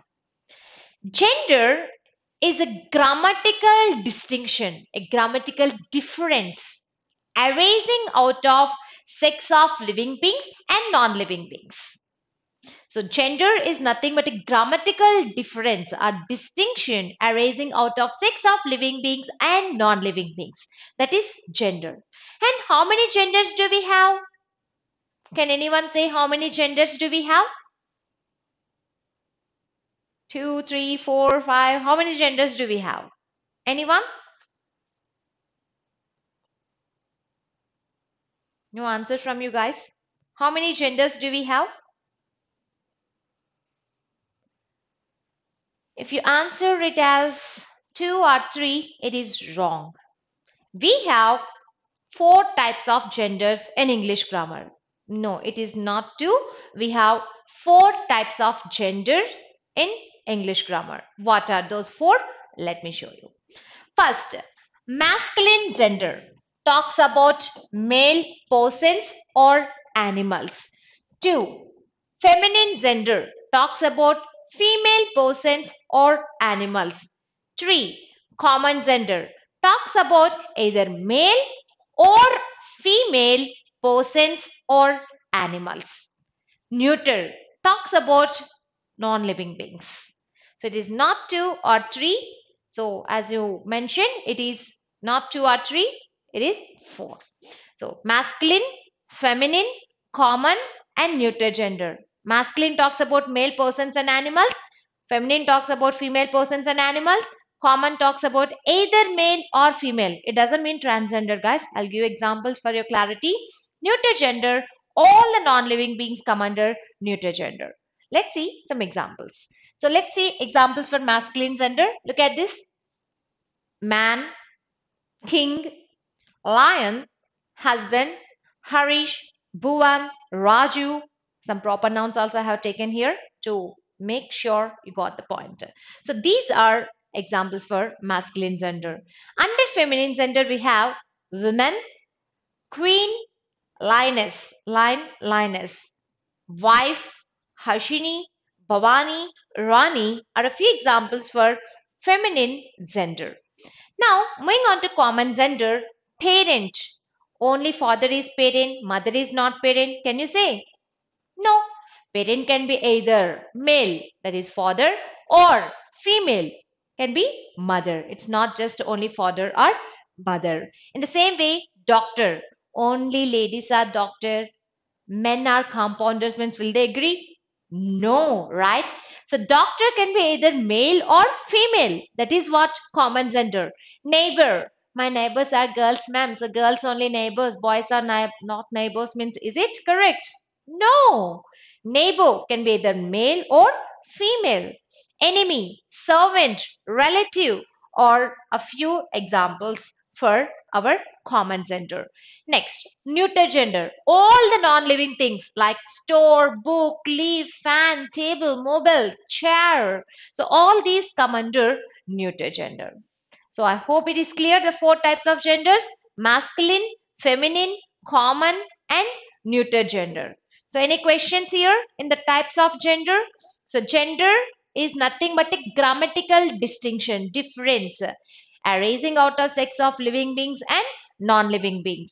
And we have four types of genders: masculine, feminine, common, and neuter gender. Any questions or doubts, guys? Fine. Now let's move on to the next concept: how to form feminine genders. That means we are going to learn formation of feminine gender, feminine nouns from obviously masculine nouns. We don't have 16 ways like number, we just have only 5 methods of forming feminine nouns from masculine. So let us see what are those 5. Let us see method 1. In method 1, we use an entirely different word. We take an entirely different word to form plurals. At which gender? So, Swapna, your question at which gender? Let me question you back. At the, does it have life? Does at have life? Is it a living being? Keeping Indian mythologies, Puranas aside, is Earth a living being? Please answer. Is Earth a living being? Anyone? Anyone can answer. Is Earth a living being?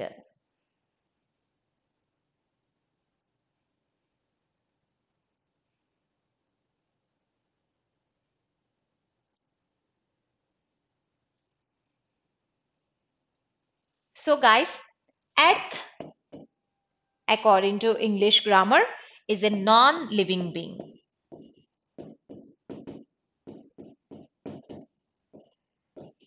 So, all non living beings come under which gender? It is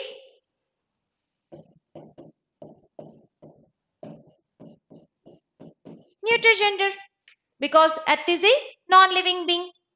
Yes, correct, you guys. Earth is not a living being. So, Earth come under neuter gender, right? So, now let's see our method 1. In method 1, we use an entirely different word to form feminine. For example, boy, girl, man, women, husband, wife, brother, sister, king, queen, monk. You know what is monk, right? The feminine form of monk is nun. Now you might have an idea. What is the feminine form for Lord? I'm not talking about God. I'm talking about Lord. Lord. Lord. Lady. So Lord feminine form is lady. Nephew, niece. Son, daughter. Uncle, aunt. Cock, hen. Dog, bitch. Father, mother. Wizard. So what is the feminine form of wizard? I'm not talking about lizard. I'm talking about wizard. Who is a wizard? And what is the feminine form for wizard? Wizard is a male black magician, and the feminine form is witch, right? Duke, duchess. Sir, madam. Horse, there is masculine form of horse. I didn't give you. I will let you know at the end. Here we have feminine, mare. Gander, goose. So this is our method 1 where we use an entirely different word. If you have any doubts in method 1, let me know. And guys, when there is no different word or we cannot differentiate, especially for animals, we use he or she. For example, he buffalo, she buffalo. Only for animals, when there is no gender difference or distinction, we use he or she. So any questions in this? Method 1. I hope it is clear. Let's move on to method 2. In method 2, we form plurals by adding ESS. If we add ESS to masculine form, we get feminine form. For example, poet, or the feminine form, poetess. Author, authoress. Lion, lioness. Manager, manageress. Heir, heiress. Priest, priestess. Shepherd, shepherdess. Steward, stewardess. Host, hostess. Mayor, mayoress. So these are some examples for our method 2 where we get plural forms by simple addition of feminine forms, by simple addition of ESS to masculine form. Now let us see method 3. In method 3 also we add ESS to masculine form, but only after dropping the first vowel from last. We have to drop the first vowel from last before adding ESS. For example, look at this, actor. Here what is the first vowel? From last it is O. So drop O and then add ESS. Actress. So that is how the spelling has formed. Actress. That is our method 3. Let us see some examples of that kind. Method 3. Actor, actress. Conductor. You see, drop the first vowel. O. Conductress. Hunter, huntress. Negro, negress, because O is the first vowel, so drop O and add ESS. Tiger, tigress. Founder, foundress. Waiter, waitress. Drop E here. Instructor, instructress. Drop O. So that is our method 3. By dropping the first vowel from last and adding ESS to masculine form at the end, we get feminine form. So that is about method 3. Now let's move on to method 4. Method 4, there is no particular rule. Sometimes it drops and adds something, 2 letters, 3 letters, or sometimes it drops and add nothing and makes feminine form. So it is like irregular pattern. There is no particular pattern. Hence, method 4 is called irregular formation. And before giving you more examples for irregular formation, let me ask you, can you tell me the masculine form for widow? Guys, quick. What is the masculine form for widow? You know widow, right? A female whose husband died. So, a female, Wife who lost her husband is widow. Now, what is the masculine form? Very good. Anzila, your answer is correct. No, Lakshmi Priya, I want the masculine form for widow. So, the masculine form for widow is widower. Many people know widow, but unfortunately, in India, we do not know a husband who lost his wife. So that is widower. See here, we dropped er to make feminine form, right? So that is how the words are there in method 4, irregular formation. Let me show you some examples. Abort, addis. So here you see, we dropped ot and add es. Duke, duchess, ke replaced by chess. Emperor. So here you see here eror is replaced by ress. Empress. Governor, same way, governess. Prince, add double s, we get feminine princess. Fox, vixen. Hero, heroine. Bride, groom is masculine, bride is feminine. Widower, widow. Lad, lass. Senor, senora. Master, mistress, like headmaster, headmistress. So is this clear or any doubt in method 4? Any meaning if you want me to tell you or any doubt in method 4, please question. Please ask me, I will clarify. Abbot, abbess, duke, duchess, emperor, empress, governor, governess, prince, princess, fox, vixen, hero, heroine, bridegroom, bride, widower, widow, already we discussed, lad, lass, senor, senora, master, mistress. Any question or any doubt or any meaning would you like to know? Please let me know through your questions. Is senor an English word? It is foreign originated word. It is taken from Italian linguist. Yes, it is originated from Italian. So it is just like Senor, Senora is like Mr. and Mrs. So just like that. It is not English word. It's a foreign originated English word. Any other questions? It is senor, not senior. It is SIGNORG, silent like sign, SIG and sign, right? Not sign, same way. Any other questions? Fine then. So that is our method 4. Now let's move on to next one, method 5. In method 5, we talk about the compound nouns. We discussed compound nouns means combination of two or more words to form a single noun is called compound noun. Here we are particularly discussing the compound nouns formed by the combination of two words, right? That means compound nouns of two words replaces their prefix or suffix to make plurals. I mean feminines. For example, milkman and the feminine is milkmaid, not milkwoman. See, here this is not the milkmaid which he used to make kheer, not that milkmaid. Milkmaid is a woman who supplies milk. The masculine is milkman, feminine is milkmaid, not milkwoman. Look at this. Grandfather, grandmother.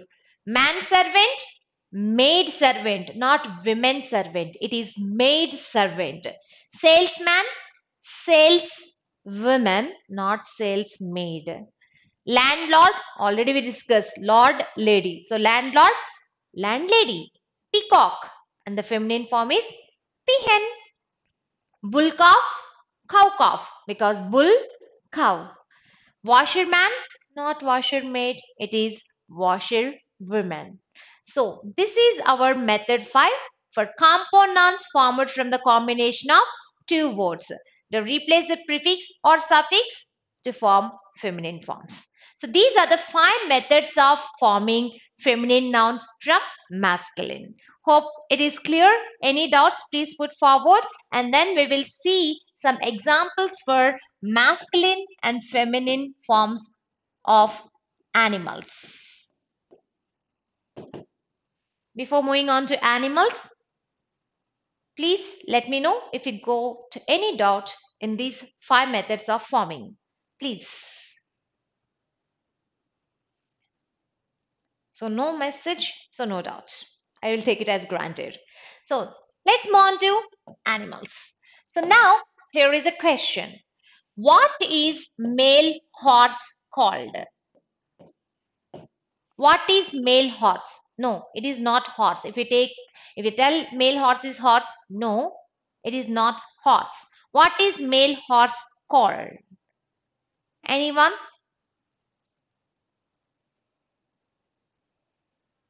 Male horse. No, it is your answer is for feminine. Female horse is mare, not male horse. This is a feminine form. I want masculine form. Anyone? Mare, no, no. Male horse is called Stalin. Yes, you heard me right. So male horse is called Stalin, not horse. Mare is a female horse. Now, duck. Is duck male or female? Answer this question enough. Is duck male or female? What do you think? Is duck male or female? Answer please. Male or female?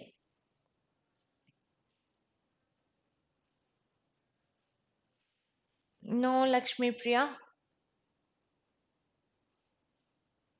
Is duck male or female? Female. Good. Good, Swapna. So duck is female.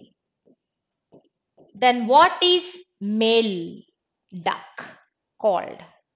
What is male duck called? So male duck is called drake. It's drake. So let me give some more examples. So guys, oh, it's clumsy. Tiger is male, tigress is female. Lion is male, lioness is female. Horse is male, stallion. I hope you can see. If you cannot, please let me know. So stallion is male, mare is female. Goose, gander is male, geese or goose is female. I have taken as plural. Fox, male, vixen, female. Drake is male duck, duck is female. Dog is male, bitch is female. Bull is the male cattle, cow is female. Cock, male, hen, female. Sheep, male is ram, female is not Sita. For your kind information, don't write the female form of ram as Sita. Eve, E-W-E, Eve is a female form of sheep. That is, male is ram, female is Eve. Goat, masculine is he goat, feminine is she goat. As I told you, when there is no gender distinction, we generally use he or she for animals. He buffalo, she buffalo, he goat, she goat. Bear, he bear, she bear.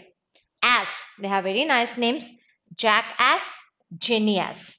Sparrow, cock sparrow, hen sparrow. So, cock sparrow, masculine, hen sparrow, feminine. So, these are a few examples for animals, both masculine and feminine forms. So, guys, this is about gender. So, let me know if you got any questions regarding gender. Please post your queries or questions in the comment box. The chat box, please let me know if you got any doubts regarding gender. We discussed what is gender and methods of forming feminine gender, and we also learned some examples from animals for masculine and feminine.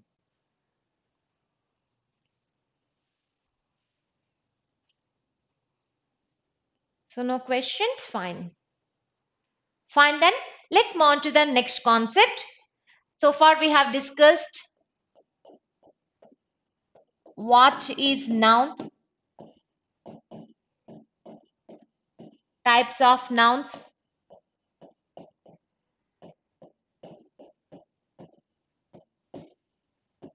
countable and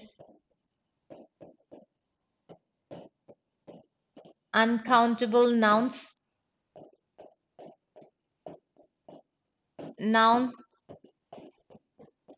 nembo, noun,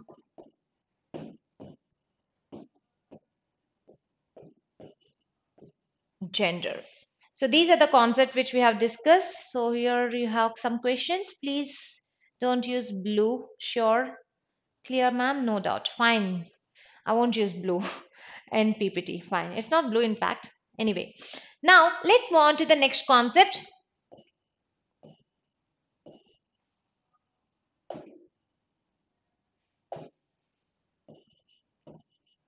Okay, it's not writing there. Let me check here. Our next concept is personification. So very interesting concept and very useful concept for examinations. So let us see what is this personification. The word personification means giving life to non-living objects, not with mantra or tantra, in our imagination. Giving life to non-living objects like sun, moon, earth, nature, spring, etc. in our imagination is called personification. You see, in olden days, poets in their poetry use it to describe the non-living object like sun, moon, earth, etc. as if they had life. But already, as someone asked us today, is earth masculine or feminine? Generally, non-living being. So it is neuter. But under personification, we can tell the gender only when we personify because we are giving life here, right? So what is that life and what is that? As I already told you, poets use it to personify the non-living objects, not only poets. If you watch the fantasy movies, like many fantasy movies are there, Harry Potter, Beauty and the Beast, and Aladdin, Indian. So if you watch, can you tell me what is the vehicle of Harry Potter? It's a broomstick, right? Will our broomstick fly? No way. Aladdin's vehicle? Carpet. Will our carpet lift us? No way. In Beauty and the Beast, if you watch it, the movie, the cup speaks, the piano dances, the clock talks and walks. This is all our imagination. That is what personification. So, flying car, yes, exactly. So, you got, guys. So, personification means giving life to non living beings. Now, when we give life to non living beings, the immediate question that arises is gender. When a baby was born, what do you ask immediately? Baby boy or baby girl? Right? In the same way, when we give life to non living objects, the immediate question is gender. What does the come under? What does it come under? Is it masculine or feminine?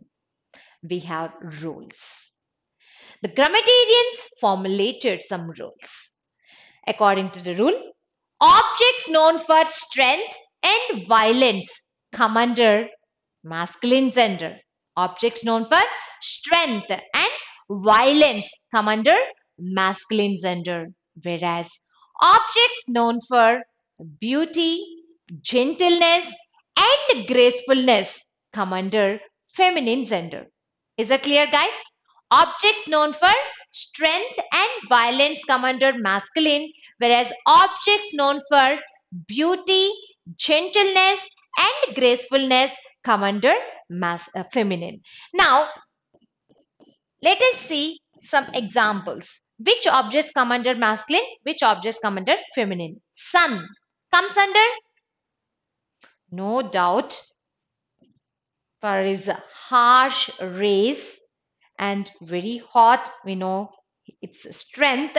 So when personified, sun comes under masculine, not feminine. What about earth? Now you can say earth. So now earth comes under feminine, right? Now moon, masculine or feminine? It's very cool. Everyone wanted to see. So beautiful. Poets used to take moon as an object to describe female. So it is feminine gender. Moon comes under feminine gender, but don't go according to Indian mythology, because in Indian mythology we call moon as Chandrama, right? So no, it's not masculine according to English grammar. It is masculine according to Indian mythology, but we have rules. We got rules, right? So moon feminine. What about death? Death,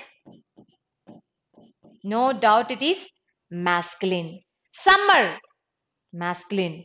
Winter, masculine, not feminine. Time, masculine. Ship, feminine. Hope, feminine.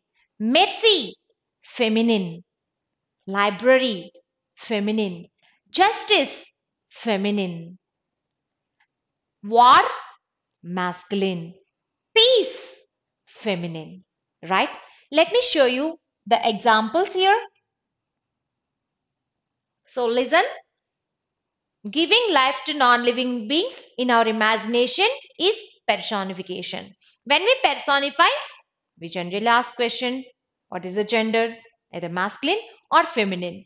So when we ask about gender, as I told you, objects known for strength and violence come under masculine gender, like the sun, summer, winter, death, autumn, time, war, etc. And objects known for beauty, gentleness, and gracefulness come under feminine, the moon, the earth, spring season. Spring, nature, library, justice, mercy, peace, hope, charity, etc. come under feminine gender. Now, whenever we personify, that means when we give gender, remember, we have to use pronouns related to those gender only. He for masculine, she for feminine, or his, her. His for masculine, her for feminine. So do remember, only when we personified. When we do not personify, there is no gender. When there is no gender, it should be neuter. When it is neuter, we have to use it or its only. Only when we personify, we give gender. Only when we give gender, we'll give masculine or feminine nouns. Otherwise, neuter gender, neutral pronouns. So let's see some examples. Right. Look at this. The sun sheds his beams on rich and poor alike. His beams. See, here we have personified. When we personify, sun comes under masculine. Hence, we use his. Peace has her own glory. Peace is masculine. So, her own glory. War is more majestic in his strength. War, masculine. The ship has lost all her boats in the stormy sea. I already told you, ship is feminine. Though it is very huge, it is graceful, gentle, it tolerates you unless something happen. It hits to iceberg or something like Titanic. You watch with that, right? So the moon has hidden her face behind a cloud. Moon, feminine. So hair. The spring, spring season. I didn't mean the spring. Spring season, autumn season, spring. So what is autumn season? In autumn season, all the leaves fall and trees looks very ugly and dry.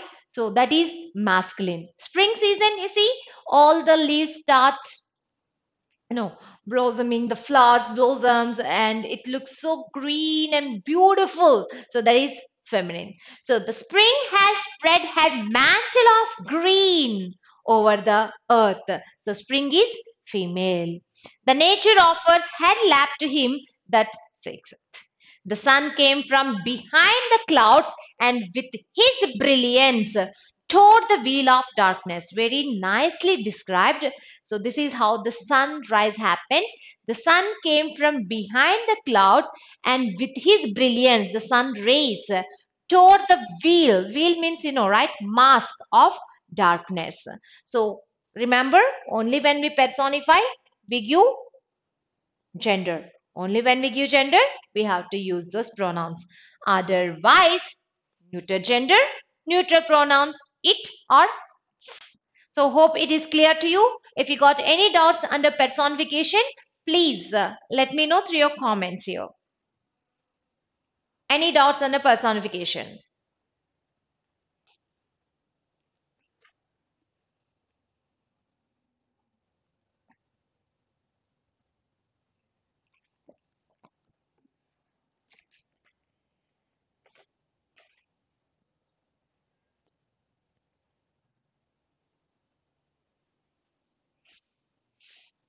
Any doubts? No? No doubts, guys?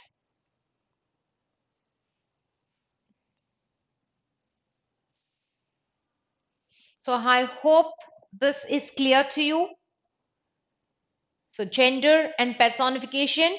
So from gender and personification, you can expect at least one question, either from gender or personification. So I hope this concept is clear to you. So let me go to the next concept. The next concept is nouns possession. What is possession?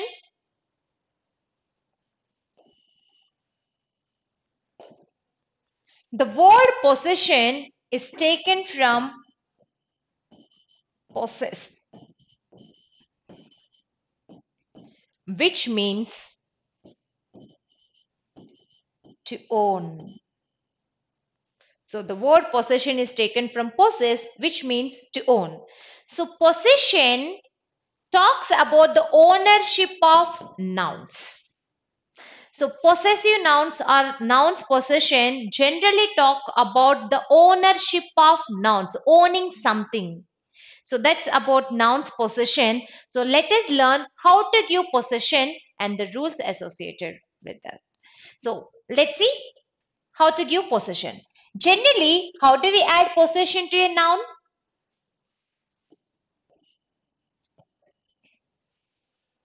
We generally denote possession by adding apostrophe s.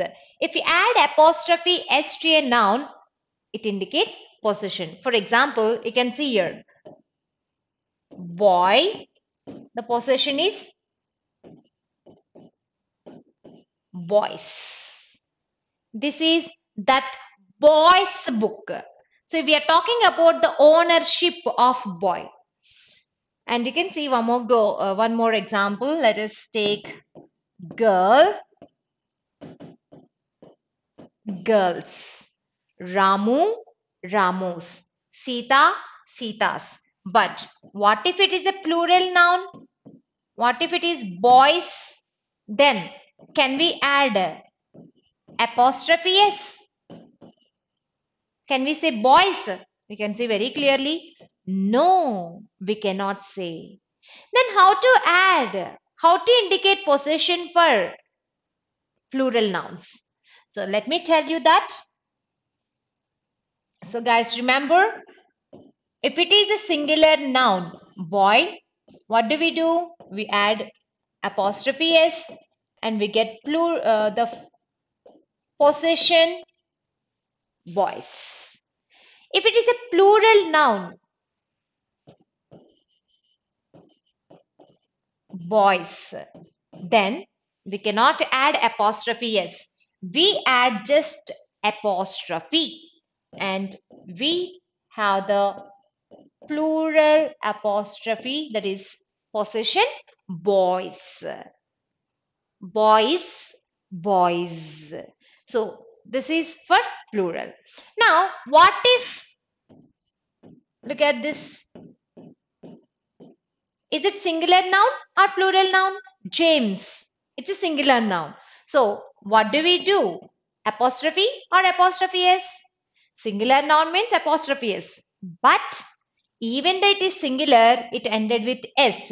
So we add only apostrophe. So James. Now look at this, children. Singular or plural? Children is a plural noun.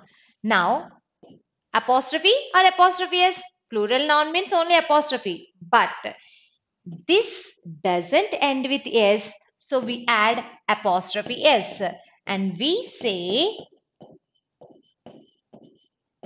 children's. That's why we say children's day, right? Now look at this. So you understood, right? Basically, if it ends with s, only apostrophe. If it doesn't end with s, apostrophe s. Now here is a question for you guys. BOSE. So what is the possession?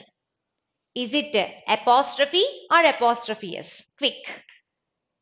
Is it apostrophe or apostrophe s for BOSE?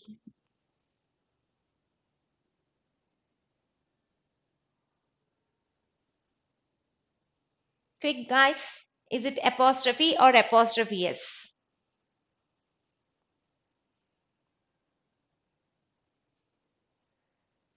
Bose doesn't end with yes. Only apostrophe. Yes, Kartikeyan, you're right. Why? So we add only apostrophe, not apostrophe s. Bose. Why? Because even though it doesn't end with s, you see the pronunciation? Bose sound. Hence we add apostrophe. So you have to be careful.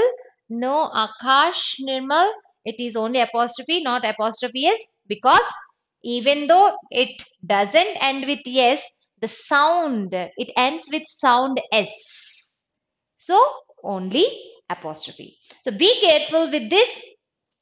You have to check with ending. You have to check with pronunciation also. So it is Bose books. Subhash Chandra Bose life history, autobiography or biography. So whatever you can. So let us see some examples. The boys' books. Here boy is singular, so we add apostrophe. The boys' books. Boys, plural, so we add only apostrophe. There apostrophe is, here only apostrophe. For Jesus' sake, Jesus singular but ended with S, so only apostrophe. Women's college. Here women plural but doesn't end it in S, so it doesn't end in S. So we add apostrophe S. So women's college.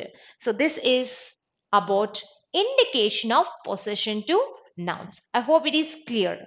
So this is how we denote possession to nouns. Now let us learn the usage, the rules associated with possession. When to give, when not to give, how to give, how not. So let's see those under usage. So the first one, guys, be careful. We generally give possession only to living beings. We do not give possession to non-living objects. So we can say the boy's books because boy is living being. We can say Ravi's bag. Ravi is a living being. Governor's bodyguard. Governor is a living being. But you cannot say table's leg. Is table a living being? No. So do not say the table's leg. Then how to denote possession? Means by using preposition of. If we indicate possession to non-living beings, we can use preposition of and you can say the leg of the table, the cover of the book, not the book's cover, the roof of the house, not the house roof. Remember, we have to give possession only for living beings, not for non-living beings. Is that clear? That is our first usage, only for living beings. For non-living beings, you can use preposition of and you can carry on with the possession. Now, let's move on to the second one. Second rule or second usage. Just now we made rule and we are going to break the rule. English is full of exceptions. How many rules we are learning, those many exceptions also we learn. So, here is the exception case 1. We can give possession for non-living beings when we personify. Because already we learned when we personify, we give life. When we give life, that means they become living beings. And hence, we can give possession. See, nature's law, fortune's favor, a duty's call, a death's door. So when personified objects, we can give possession. So that is about the second one, second usage or rule 2. Rule 3, one more exception. We can give possession to units of counting, like units of time, units of space, distance, or units of weight. We can give possession to units of time, units of distance, that is space, and units of weight, like these. Look at these examples. A day's march. Day is a unit of time. A week's holiday. Week is a unit of time. In a year's time, year is a unit of time again. A stone's throw. Stone is a unit of, give me answer guys. A stone's throw. Stone is a unit of time or space or weight. A stone's throw. Stone is a unit of what? Time or space or weight. Hurry up, answer please. Weight. Any other answers?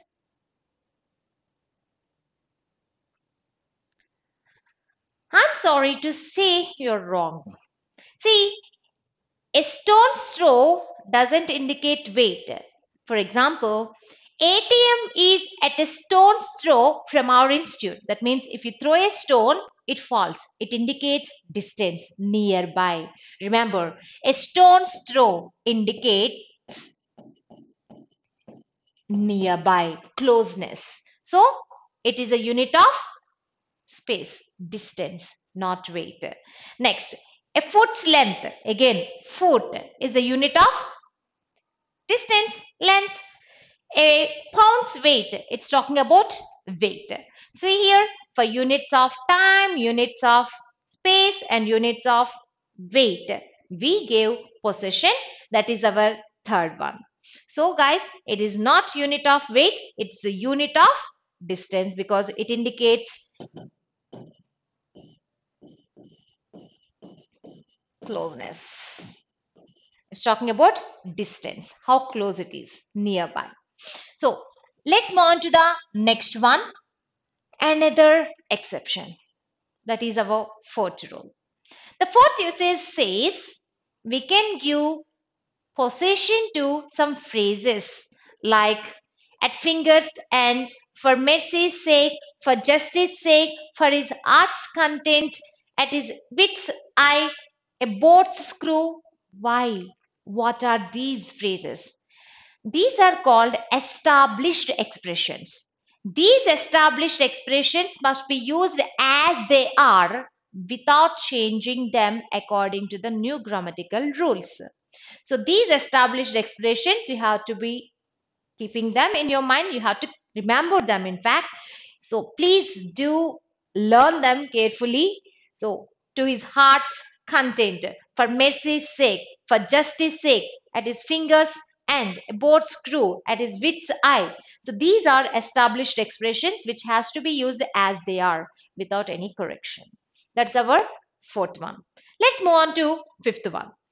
The fifth one, you have to listen properly and focus in order to understand. What is that? We can give possession to a trade,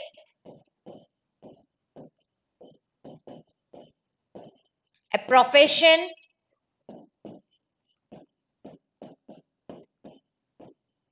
or a relation. You can give possession to a trade, a profession, or a relation if it denotes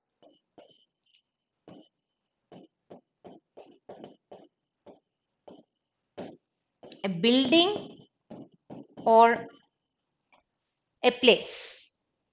You can give possession to a trade. What is a trade? It's a business. Profession, relationship, only when it denotes a building or a place. Why? What happens? What happens? What is that building or a place? A school, college, temple, church, market. So these are a few places. So, for example, she has gone to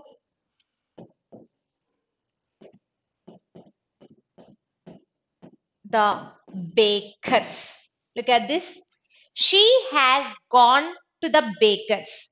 So, what is the meaning of this sentence? She has gone to the bakers. So, what is the meaning of this sentence? She has gone to the bakers. Who is baker? Who is baker? Baker. Trade or profession or relation? Baker is a person who bakes cakes. See, here it indicates profession. When you say she has gone to the bakers, the actual sense here is the baker's shop. See the meaning here? Without writing that shop, if we give possession, it denotes the same meaning. That is our fifth one. Let us see some more examples. I hope this is clear to you. Look at these examples.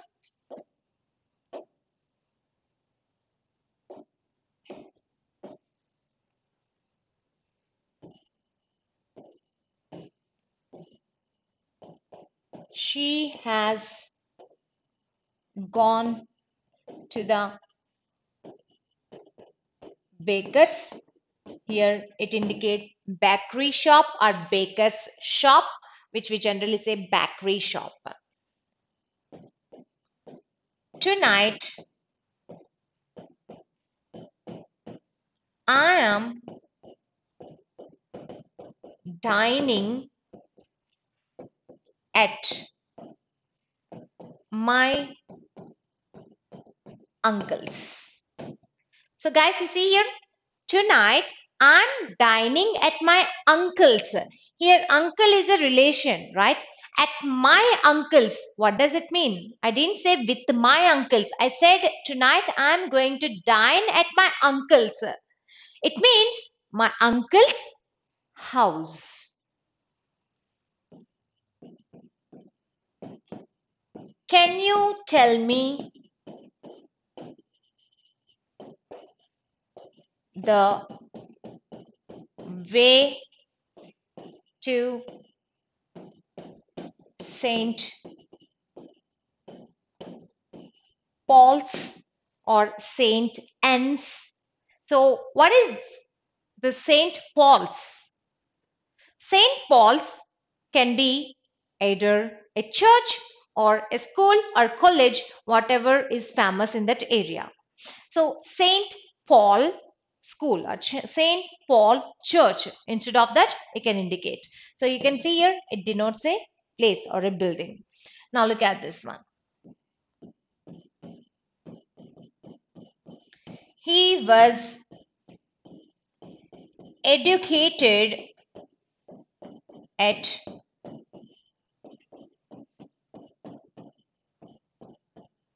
Ravindra Bharati's. He was educated at Ravindra Bharati's. So what does this mean? Ravindra Bharati's. It doesn't mean Ravindra Bharati Auditorium, right? So because it gives us the sense of education. So it means Ravindra Bharati School, or if there is a college, Ravindra Bharati College. So look at this, guys. Here, bakers indicate baker's shop, profession. Uncles indicate uncle's house, relation. Saint Paul's indicates Saint Paul's church or school, talking about place. Next, Ravindra Bharati's indicate Ravindra Bharati school or college. Again, it's talking about a place, denoting a trade, a relation, or a profession. So this is our fifth rule, or the fifth usage of possession. So far we have discussed 5 rules. First one, possession cannot be given to non-living objects. We have to give only for living objects. However, we can denote possession for non-living objects by using preposition of. Rule number 2, we can give possession for personified objects. That is our rule number 2. Personified. Rule number 3, we can give possession for units of time, space, and weight. Rule number 4, established expressions. In English, we have some established expressions or phrases which we have to use them as they are. Rule number 5, for trade or profession or relationship denoting a building or a place, we can give possession without writing entirely uncle's house, baker's shop, St. Paul's church, Ravindra Bharati school, etc. We can give possession to denote the same meaning. So that is about the usage of possession. Please let me know if you have any doubts in this usage. The 5 rules, and we talked about possession. Please let me know if you have any doubts in this usage. Is that clear? Please let me know through your questions. I hope this is clear to you.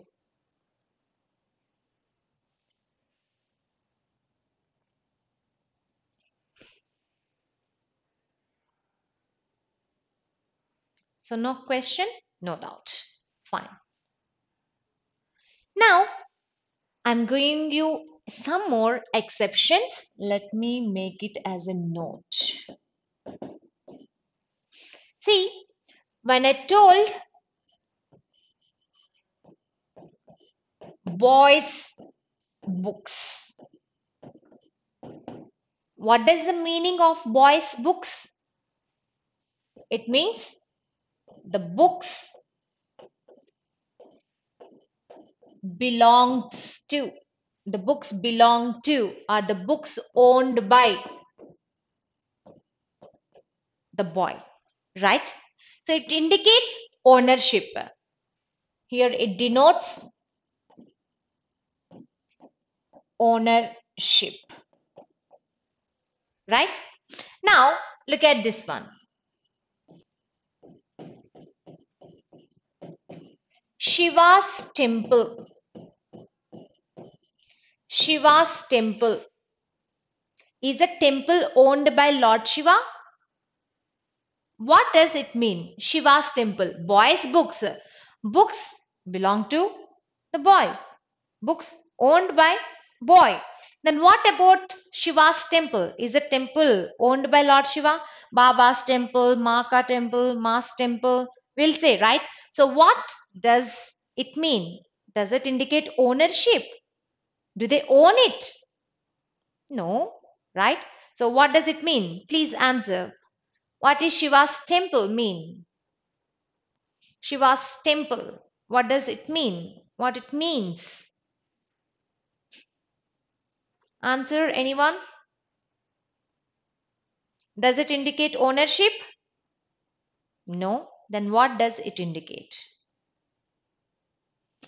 Here it means temple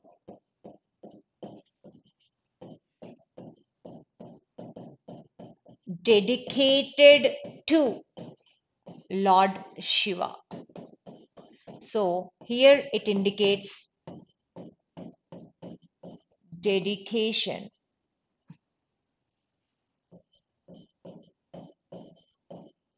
Here it indicates dedication. Now look at this.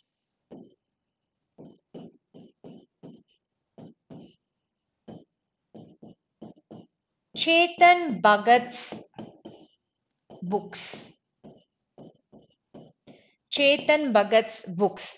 Doesn't mean books owned by Chetan Bhagat? No. What does it mean? Books written by Chetan Bhagat. So here it indicates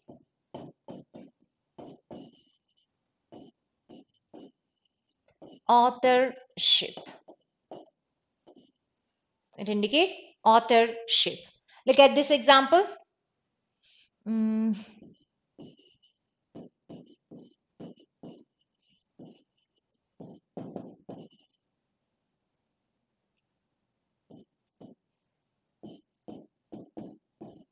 So, if you watch the movie Bahubali, you might have known this famous director Rajmouli.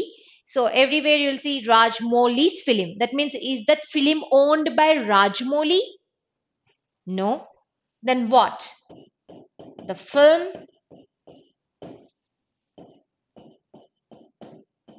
directed by Rajmouli. So, here it indicates direction. A Shakespeare's play. Does it mean play owned by Shakespeare? No. It can be play written by Shakespeare, or maybe if he directed the play directed by Shakespeare. What I wanted to communicate here is the possessive case, which is also called genitive case, doesn't always indicate ownership. It indicates ownership, possession, origin, dedication, authorship, direction, and much more. So, guys, remember, possession always doesn't denote ownership only. So, based on the context of the sentence, we have to learn what it indicates. So, I hope this is clear about possession. So, that is what possession is.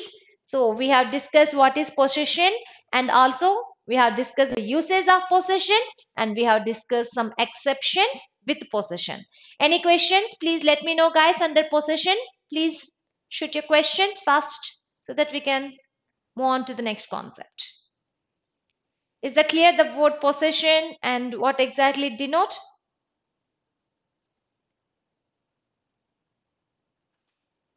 Please let me know if you have questions, or else we'll move on to the next concept. Left over with only one concept for the theory part, and then we'll see the application part. No questions? Fine then. Okay, so let me take it as granted for no questions. So let me again tell you what we have discussed. Let me list it out. We discussed what, types, countable and uncountable nouns. nouns number,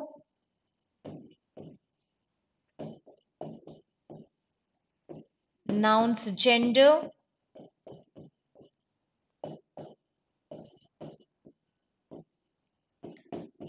personification of nouns,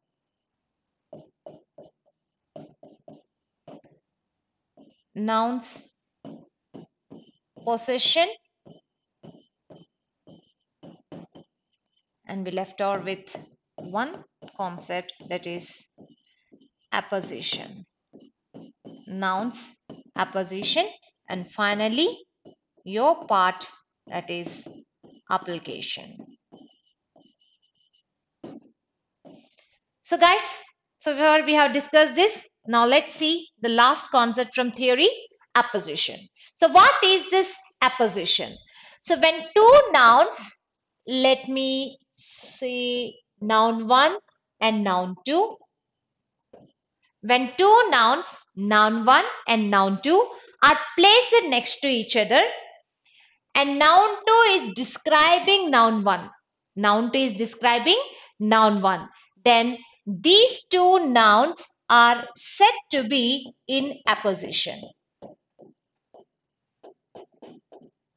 I repeat, when two nouns, noun 1 and noun 2, are placed next to each other, just separated by a comma, and noun 2 is describing noun 1, the two nouns are said to be in apposition. For example, Sachin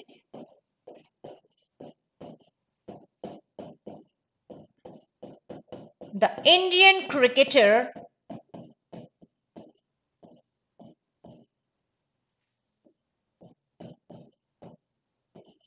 scored 2,000 runs in 2003. Just an example. So if you look at this, Sachin is noun 1. The Indian cricketer is noun 2. According to the sentence, who is Sachin? The Indian cricketer. You see, noun 2 is describing noun 1. Hence, these two nouns are said to be in apposition. Let me give one more example.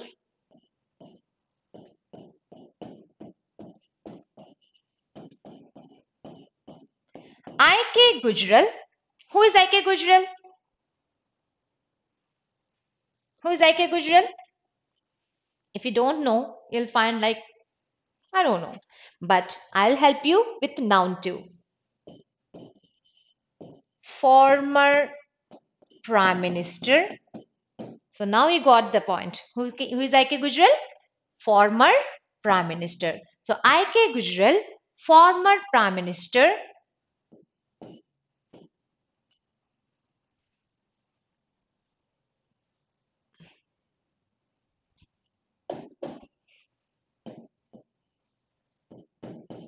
is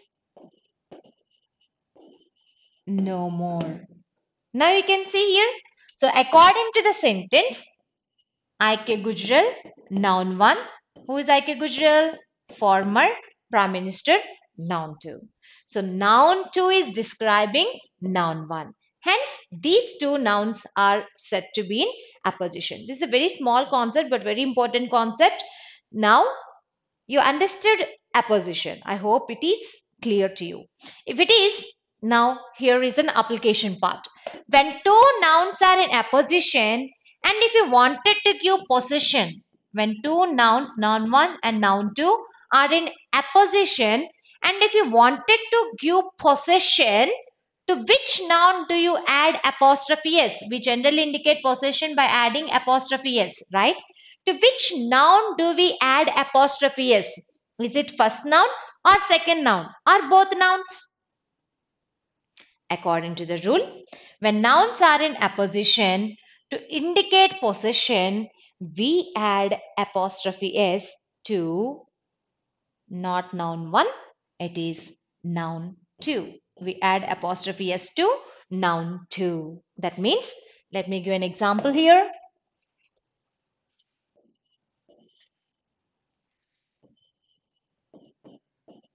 Sachin, the best batsman's bat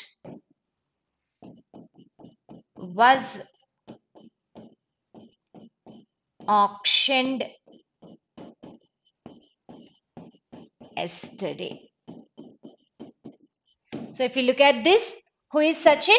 According to this sentence, Sachin is the best batsman. So the best batsman's bat. See, we have added possession to noun too. So that is the application part.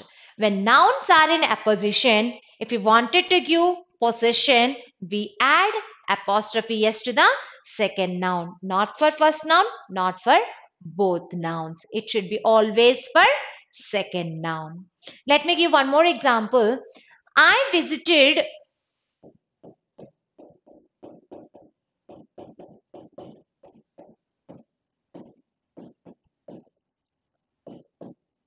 Shakespeare, comma,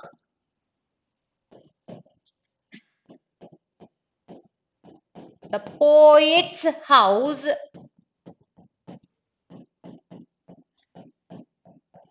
last year. So according to the sentence, who is Shakespeare?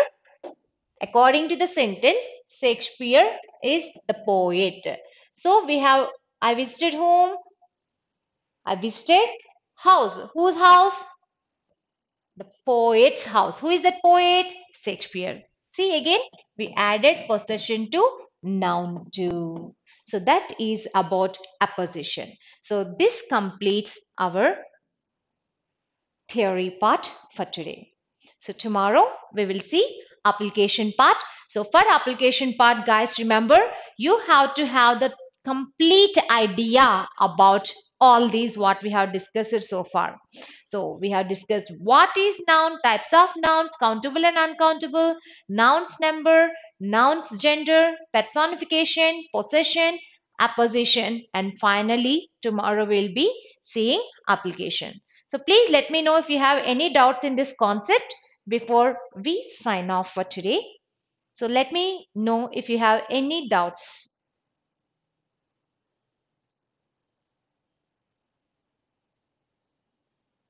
So tomorrow we'll be seeing application. For that application, we require to have this knowledge. Any doubts or any questions?